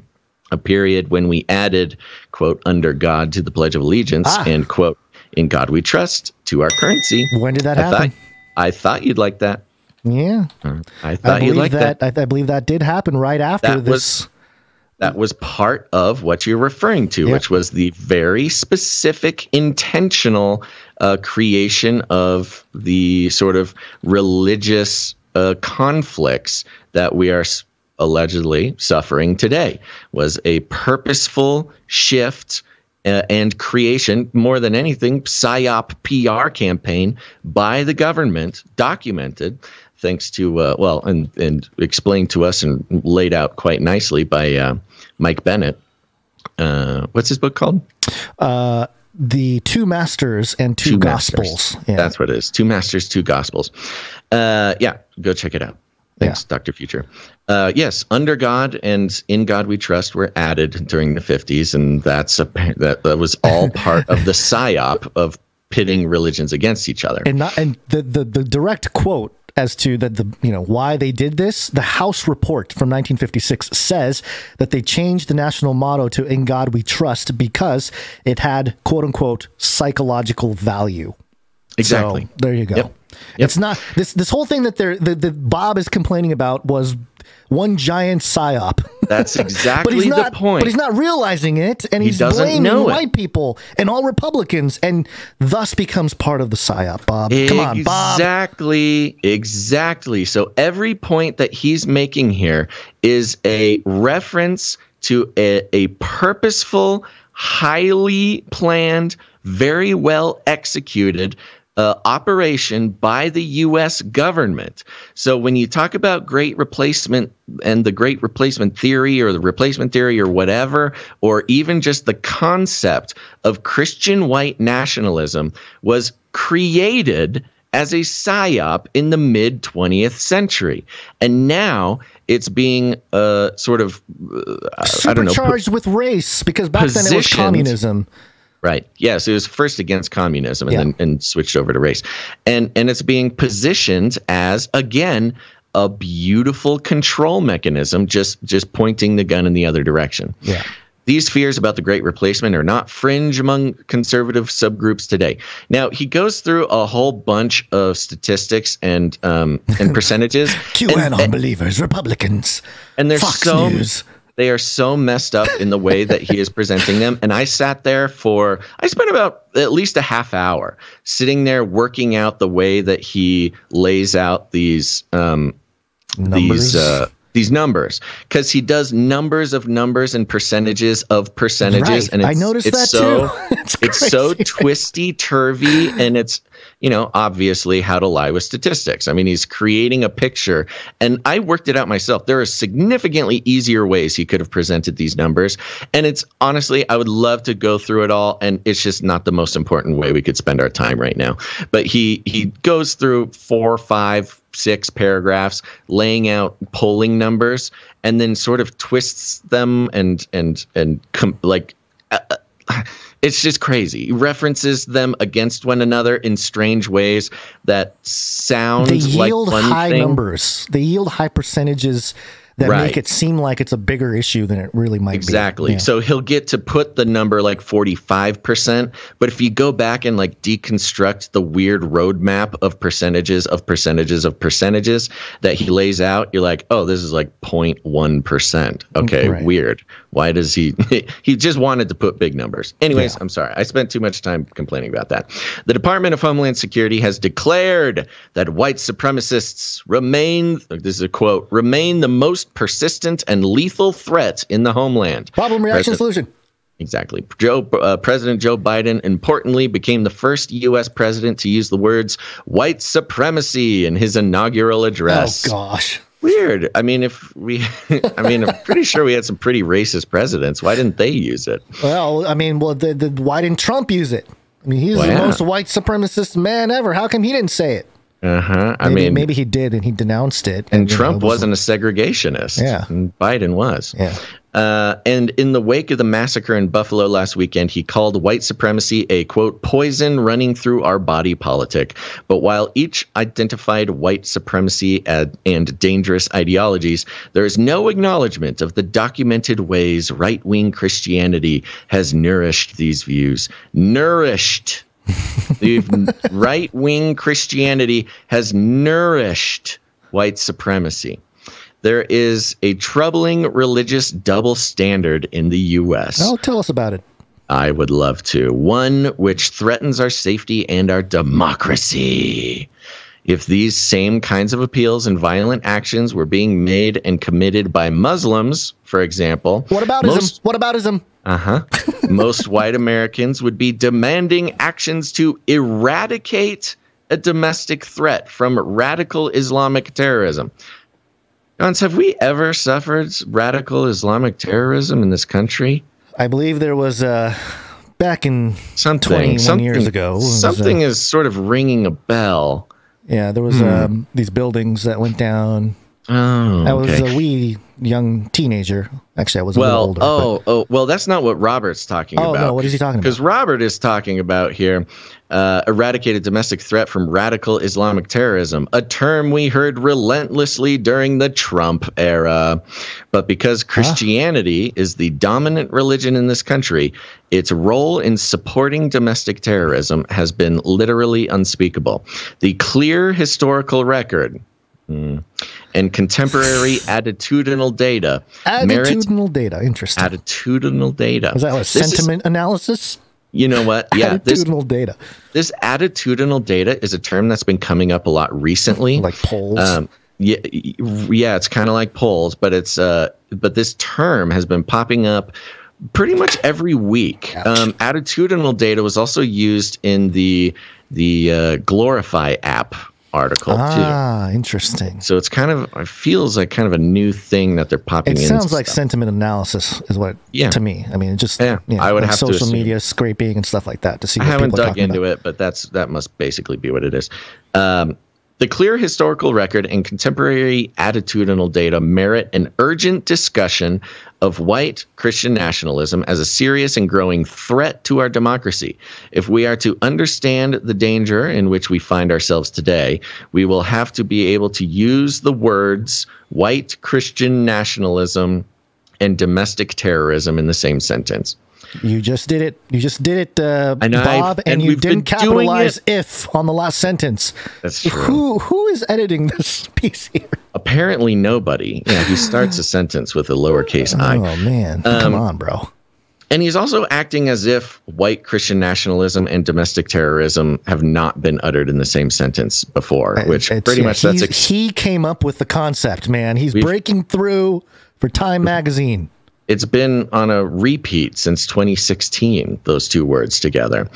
But it's interesting because that is what he claims. He just ends it with, we'll have to use the words white Christian nationalism and domestic terrorism in the same sentence. Yeah, there's nothing else. Because what is the action? What is the call to action? I was going to say, that's the call to action right there is associate white Christian nationalism to domestic terrorism. Anytime you say white or Christian or nationalism or all three together, preferably, you're talking about domestic terrorists. So, the White House, we are domestically terrorized by the building. Now, let me make a statement that I think will make a point. Gonz, I think. Well, this, by the way, our person of color. Yeah. By the way, our roadmap to this episode has completely exploded. So we're totally. It's okay. We're tackling important issues, so I guess it's okay. We're gonna go late, and that's just what's gonna happen. I'm as personally. So you're our person of color here. For those who are just listening who don't know, I've definitely heard. You're a Japanese of Japanese descent. I am a white Christian man. Now, as a white Christian man, I can confidently and enthusiastically denounce the very idea of white Christian nationalism. The idea that, America is for white Christians. It is a nation for white Christians. That is false. It's just patently false. It is evidently, obviously erroneous. It is unbiblical, and it is ahistorical. And it is, there's a laundry list of reasons why the idea that America is for white Christians and no one else is patently ludicrous. Now, unfortunately, for some reason, there are moments where I find my fellow white Christian unable to sort of say those things. And if this guy is coming in here saying we need to talk about white Christian nationalism and domestic terrorism in the same sentence, look, I'm not saying I'm not convinced to go ahead and equate those things, but my experience has been every white Christian I have literally known in my entire life, personally at least, would agree with me with the statements that I just said. But the problem is that the Times Magazine and the news corporations, that's not a very profitable thing for them to report on.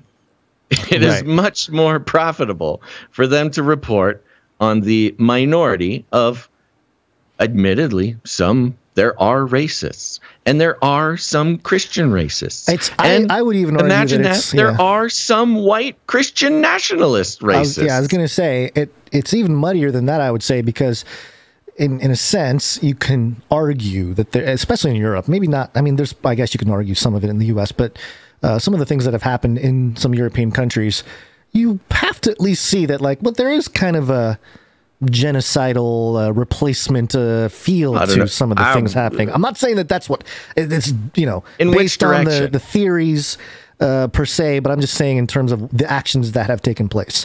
So you're talking about the terrorist attacks, the shootings? No. I'm talking about just the cultural population, like Sweden, for example. UK, you can argue. Well, I can't speak for other countries. I'm not going to speak for other countries. I'm just saying that that's what I hear. Is it's not so much like, oh, the white race is being taken over. It's more like, hey, our sort of long storied culture in these countries is being dismissed but see, it's and different dismantled. For the U.S. It's different for the U.S. because you talk about the Nordic countries, they have their history goes thousands of years. Right. It's the more challenging in the U.S. because a little over 200 years old. Yeah. And if you talk about a U.S. culture, look, I love the U.S. I love American history. I love American culture. I'm a huge fan. But it's a little different because our history is not so long. We don't have the same But honestly, that's not even like I personally do not see that as a threat.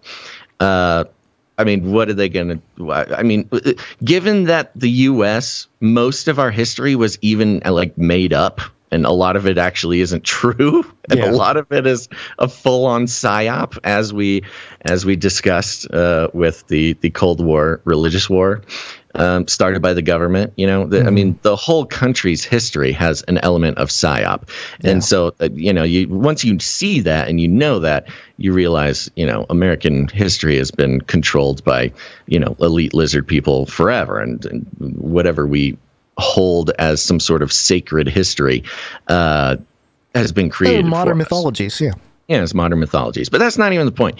The point is that as a white Christian man, reading this sort of article is disappointing because, of course, there are bad people. There are bad Christians. There are bad white Christians. And there are indeed white Christian nationalists that believe that, this place is meant for us and nobody else. I don't personally follow the argumentation for that very easily. But even amongst those people, not all of them are violent or want to do violent things and all that kind of. It gets really minutiae. Even by the numbers, they're not all violent. Yeah. And that is not to sort of denounce or deny the violence that has been done. But the point is, when you look at this, the past couple weeks after the Buffalo shooting, and you see the massive mobilization of the information flow to basically lump in all Christians, Yeah. There's a hurting happening for sure in terms of categorizing and labeling.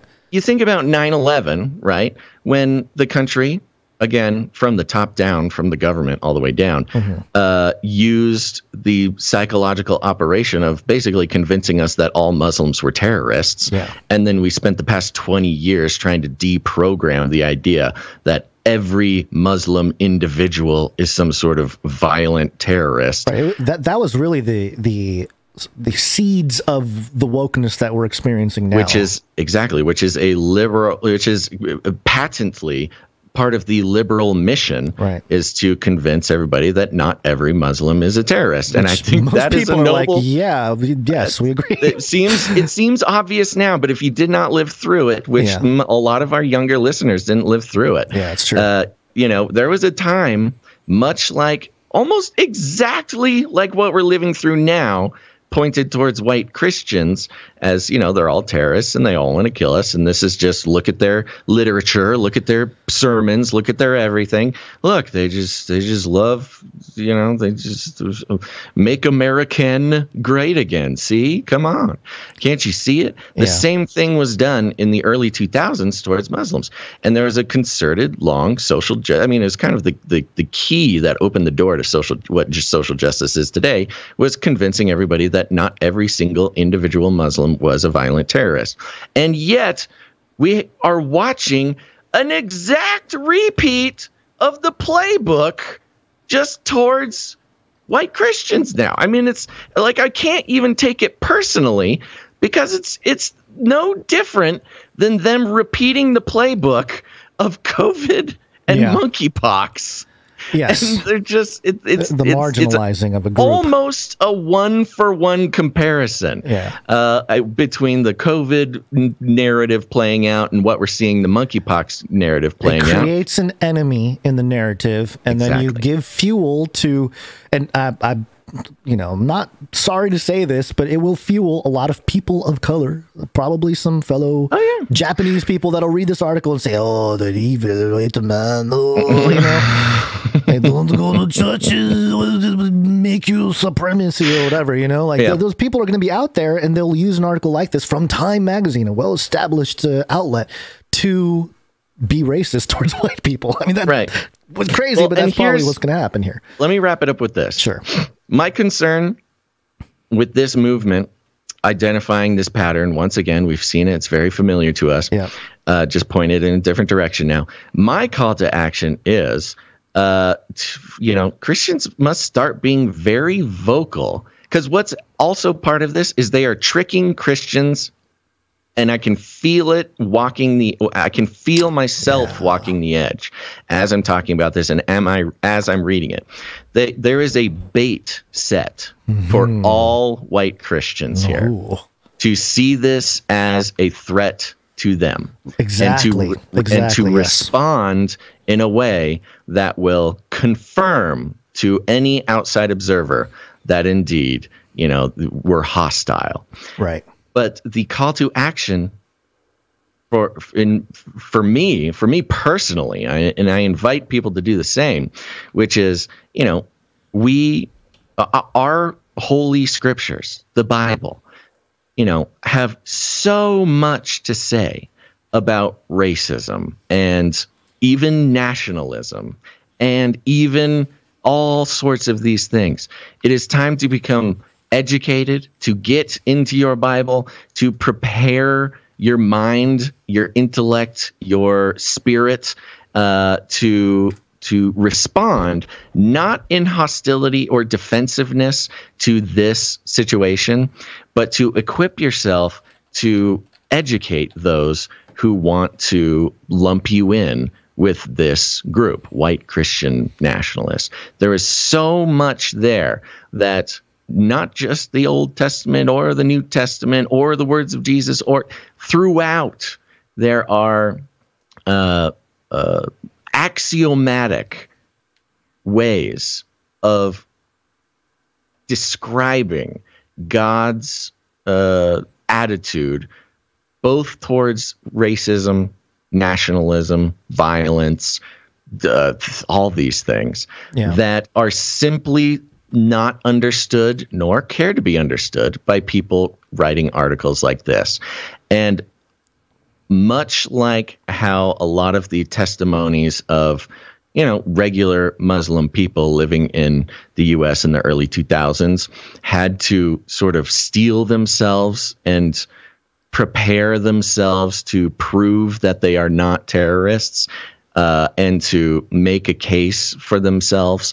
This is a very real situation that Christians, white Christians specifically, are going to need to be prepared for. And do not be baited by these types of things. Do not be baited by preachers and teachers and YouTubers and whoever who want to get you into a sort of defensive, combative space with culture, because that is just going to fuel this culture war, and it is not going to work out well for us. Well, I appreciate that. And the thing that kept popping into my mind when I was really kind of looking into the Great Replacement.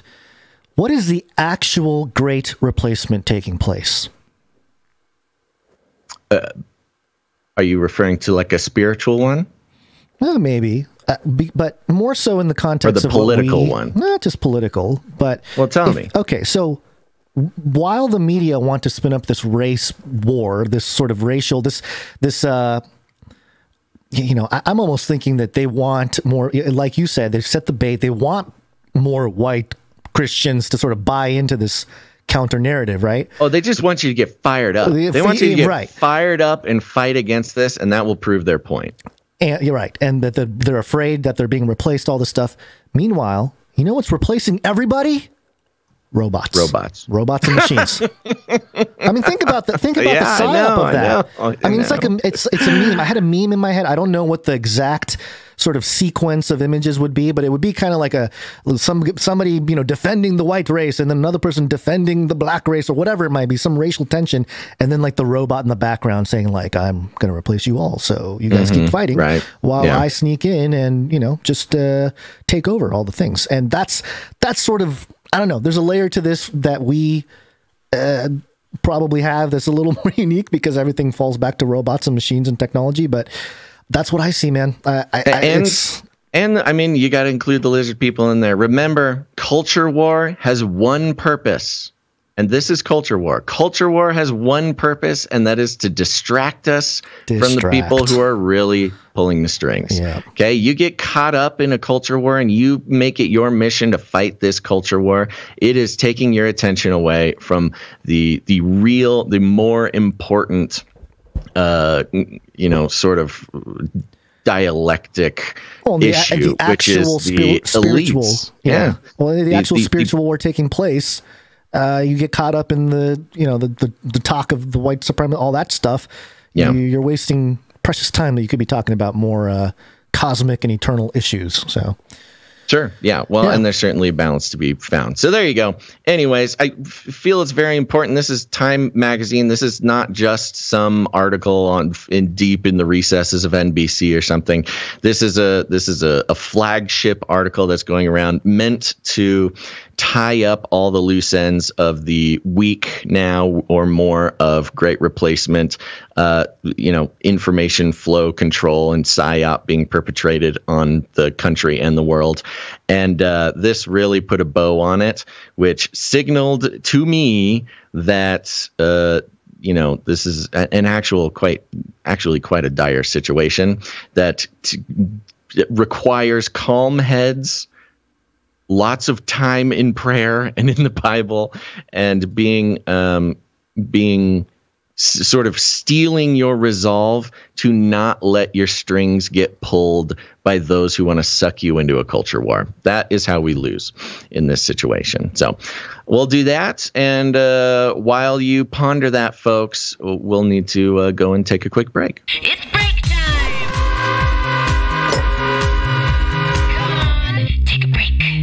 That's right. We're going to take a quick break because, believe it or not, this is an piece of independent media.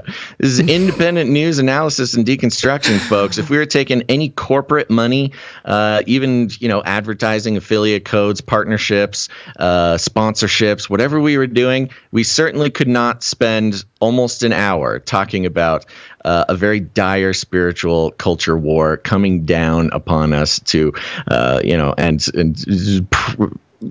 gather our resolve to not. Are we still on YouTube? Grab the bait. We haven't been kicked off yet. That's good. That's a good sign. Who even knows, man? So, anyways, if we were being funded by anything except the independent producers, the individual people who get value from this show, we could not do what we do. We only get to do this because of listeners like you who get value out of these conversations, out of these deconstructions and analyses and whatever we do here. If you get value out of it, you got to put value back in. It's just the only way that it works. And I'm just going to be straightforward with that now, because we're moving into a time where the establishment, the media establishment, is getting more and more serious about taking back control. And how do they control things? Well, they're corporations, so they control things with capital. And capital rules the world. And it's very influential, and not just capital, but lack of capital. These conversations would not be possible on a regular basis if it were not for the participation of our producers. And producers are people just like you who get value out of the show and put value back in. You can do it in several different ways. You can put value in with your time, your talent, or your treasure. We're going to take a second and thank those who are keeping this show going with their treasure.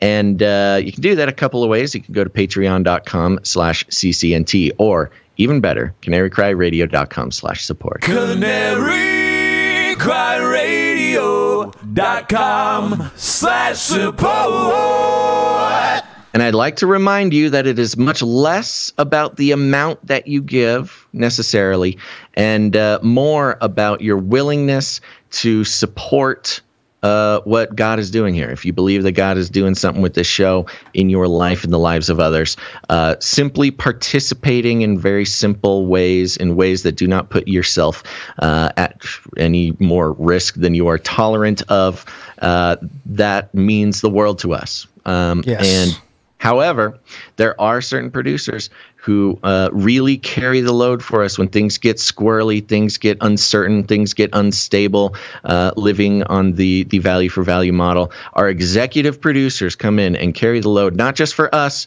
but they provide the ability for us to do this show for those who are unable to produce in such generosity. And that's why we want to thank them now.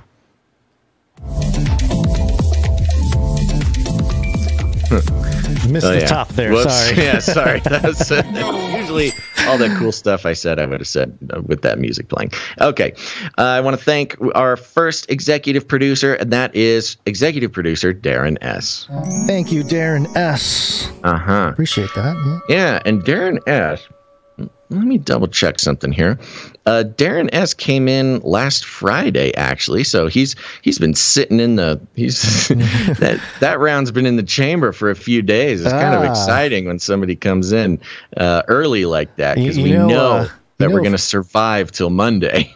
If we did a cutoff time, that's what every episode would be, right? Right. It would be the one guy who came in. Yeah. A couple days ago. Anticipation. Yeah, exactly. And Darren S. came in a nice round number, which we appreciate very much. And this is my opportunity to remind everybody, we always lean towards anonymity. If you come in with a nice round number, we don't read the amount. That's your signal to us that you don't want us to read the amount. If you don't mind us reading the amount, you just make it a funky number, whatever it might be. People do 333s or 33 cents or, 72s, 42s, whatever, you just make it something weird. But executive producer Darren S. came in and said, I want to help fund the Canary Cry supply drop challenge coin. So he's pitching in for that. And on top of that, we'll thank him for another thing in a second.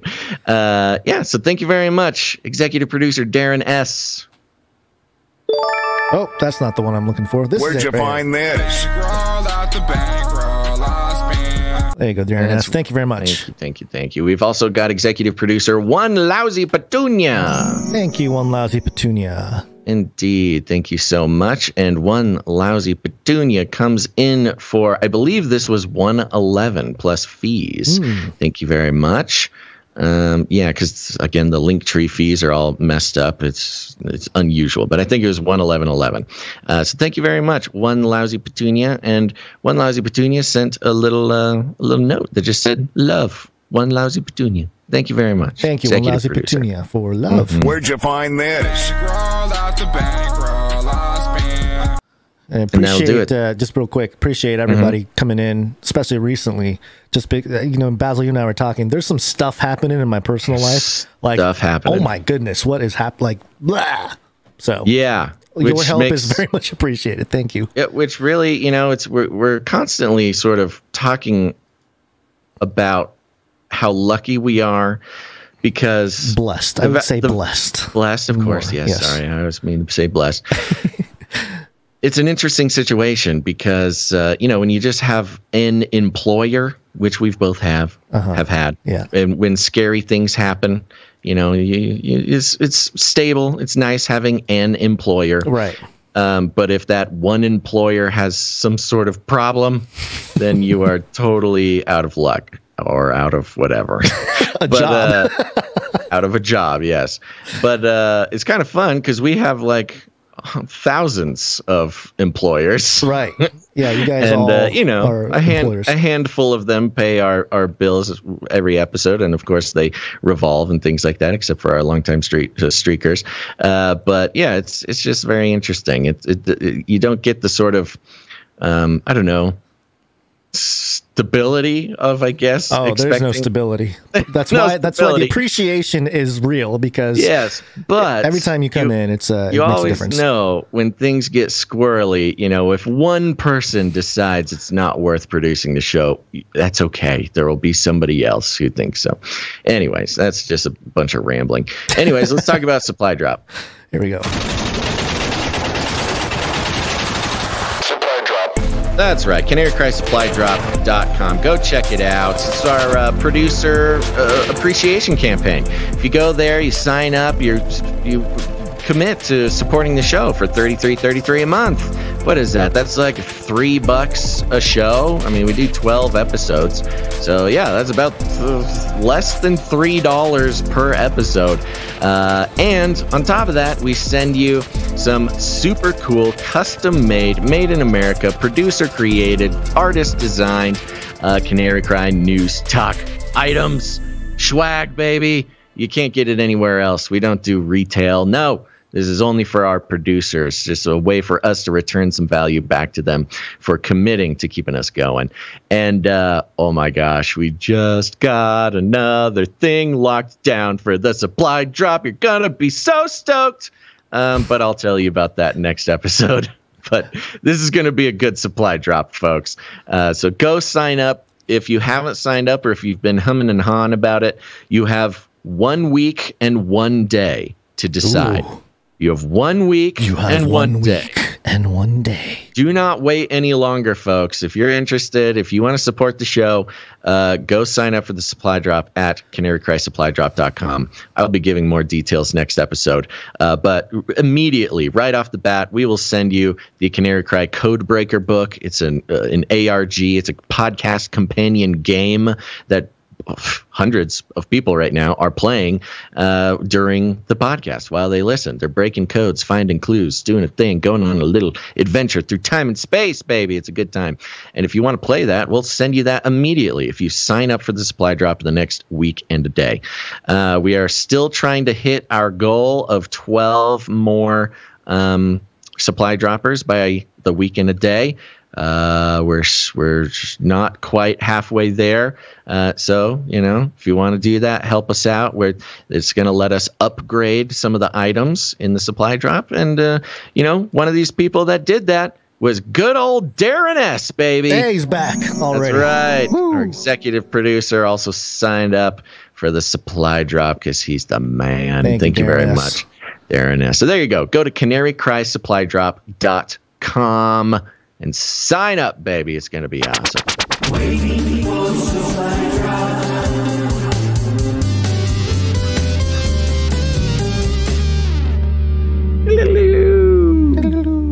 Gonz, we had somebody ask where they could donate at, and I was going to say if you could pop the link into the chat so people can just click on it. It's just CanaryCryRadio.com/support, or you can click on it in the chat there.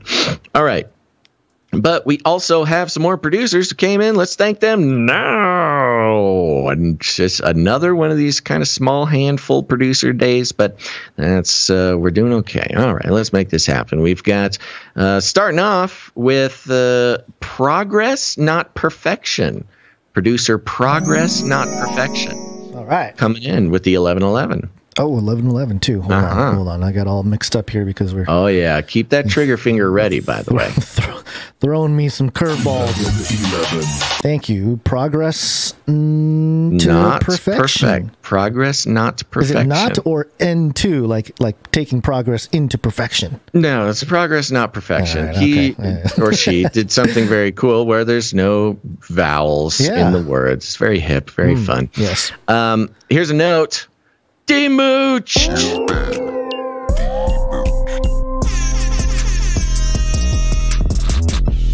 Long time listener, first time giver. Thanks for the laughs and the insights. Let your light so shine. Thanks. Progress, not perfection. Thank you very much, producer. Thank you. Progress, not perfection. Long time listener, first time giver. We love to see it. If that sounds like you out there, dear listener, just come on, baby. Let us demooch you. I like that. Long time listener, first time giver. Yeah. All right. Next up, we've got producer Morv on a 94 episode streak. 94 episodes. Where are we? Here we go.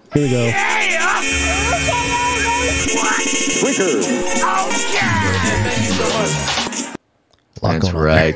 No. Thank you very much, producer Morv. Thank you, Morv. Next up, we've got producer James M. Now, James M. was one of the individuals who got kind of lost in our little admin hiccup the past couple episodes. But I believe James M. is on a 3-episode streak.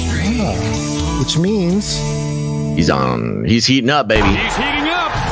That's right. And if I have that wrong, James M., just send us a message. We'll fix it.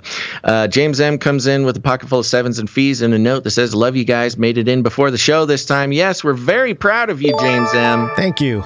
Appreciate that.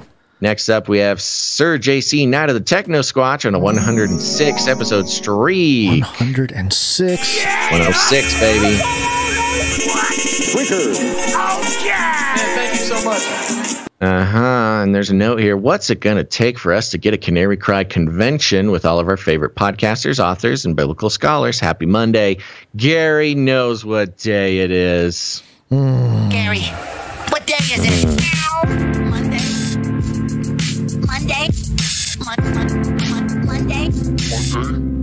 What's it going to take? Honestly, just money, man. Money. Putting on conventions is expensive stuff. That's true. We have thought about this. We've talked about this. We've talked to our friends, our podcaster friends, our author friends, our scholar friends. We've talked about everybody.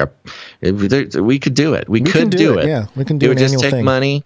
It would probably be, I think, the way to do it. We would kind of get some commitments from people, and then we'd have to pre-sell tickets, and we'd have to do it. I mean, because that's the only way we're going to get the money. We need to pay the bills for it, unless we borrow money, which is a silly thing to do nowadays. So there you go. Hey, that's come on, possible. Jerome Powell, print us some cash, bro. I would say more than anything, it would take a team of producers to get serious and help us with it. Hint, hint. Because Gonz and I can only do so much, and it takes a big team of people to really pull something off like that. It's pretty crazy to pull off. Yeah, a conference. so I don't know. I'm open to open conversations with any producers who are interested in maybe doing that. But yeah, it's a big undertaking. If you go to CanaryCry.Radio.com/support and scroll all the way to the bottom, you'll see a producer form. It's like a little quiz thing that I made. If you fill that out, and in there you'll have a chance to mention something. Just mention you want to help out with a convention, Canary Cry Con. Go ahead and fill that form out, and send it in. That's kind of how we make first contact with producers who want to help out with stuff. Yeah. Or you could just email us. All right. Next up, we got LX Protocol V2, the producer bot. Thank you, LX Protocol V2. Thank you very much. And he's, I believe, on a 35 episode streak. Coming in with a pocket full of 7s and fees and a note that says Happy Monday. Prayer and blessings to all those who need it. Thank you very much. Thank you. Do we give him a Monday? Give him a Monday. Give him a Monday. Gary, what day is it? Monday. All right, that concludes our list of producers. Oh, let me see here. I can go over here and pop in and see if anything's come on through. No, these are all for next episode. Okay. Yep, that concludes our list of producers who come in for in the amount of 777 or more, which entitles them to have a note read on the show. But we got a few more people to thank, and they go like this, starting with Jonathan F. Thank you, Jonathan F. Jonathan F. Here he is. Here's the man. Thank you, producer Jonathan F. Next up, Jonathan F. might have gotten lost in the admin mix-up. So let me know if you're on a streak. I don't think he is. Next up, we've got Sir Scott, Knight of Truth, on a 149 episode streak. Thank you, Sir Scott.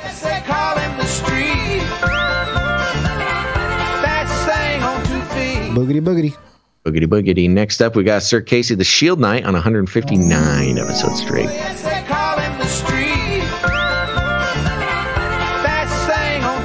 Thank you, Sir Casey. Thank you very much, Sir Casey. Next up, we got the Streak Sisters. I'm going to start with Gail M today on a 124 episode streak.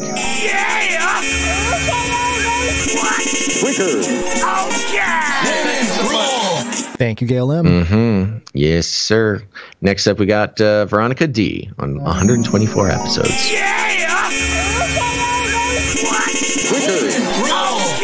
Thank you, Veronica D. Next up, we got Jackie U on a 64 episode streak.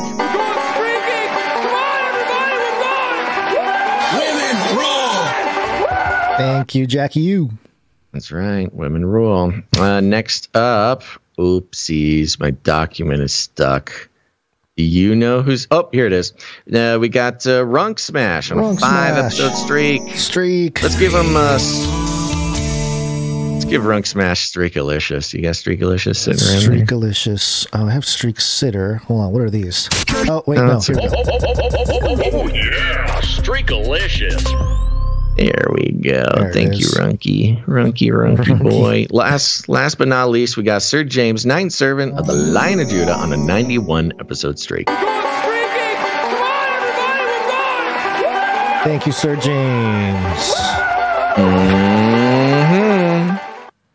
Thank you very much. That concludes our list of financial producers for this episode. Thank you guys so much for making it work, and thank you for your patronage. Shut up and take my money. Thank you for your patronage. Thank you for your patronage. Thank you for your patronage. Money. T6 2 repeat T6 2 Please leave a message after the tone.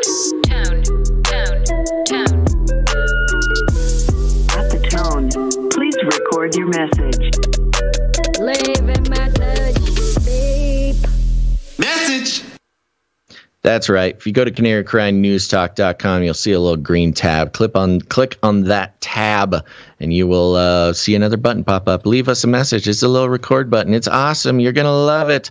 You're giving us permission to play that message, but it's not guaranteed. But go ahead. Give it a try. Test your luck. We have no speak pipe today. Oh, not a one, huh? Not a one. Not a one. Okay. Well, that shortens the break a little bit. Yeah. Well, thank you very much for shortening the break, everybody who didn't leave a message. Well, there you go. Go have fun with it, folks, for next episode. I am dropping the link to the chat, people, and I'm thinking maybe we should put the link in the show notes, Gonz, if you can make a note of that. Okay. And I'm going to send you the link to it. Okay. This is the link to the producer form. If you are an individual who would like to help out the show, produce, maybe financially is not in the cards for you or whatever, maybe making music or art is not your thing. But if you go fill out this form, just let us know about yourself and what you're interested in and stuff like that. If you're trying to produce the show in a different way, just make yourself available, join the team, become a part of the Canary Cry movement, man. Just fill out this form, send it in. It goes straight to us and we can see you and we'll reach out, get in touch. I'm popping it into the chat now. And Gonz, let's put that in the show notes for those who listen on Apple Podcasts or whatever. So if you're interested, Apple Podcast listener, it'll just be right there in the show notes. Go check it out. Okay, well, I think that's it for this break. Yeah, no? I think so. All right. We do have some COVID news. So YouTubers, you're going to need to go find a different place to watch the show. We're on Odyssey, Rumble, Twitch, DLive. We're all over the place. Go to CanaryCry.Party to find a new location. And we will be there waiting for you. Yes, it's wake up time. Hey, yo, wake up. Okay, it's happening. Everybody stay calm. Everybody stay calm. What's the procedure? Twitch, Rumble, Odyssey, Twitter, Facebook, whatever it is, you can find all those links at CanaryCry.Party as well. Too hot for YouTube. YouTube. Now you see me. Now you don't. Nice. Nice. Okay. Hold on. Gotta hit the clickety click. Oh, gotta do the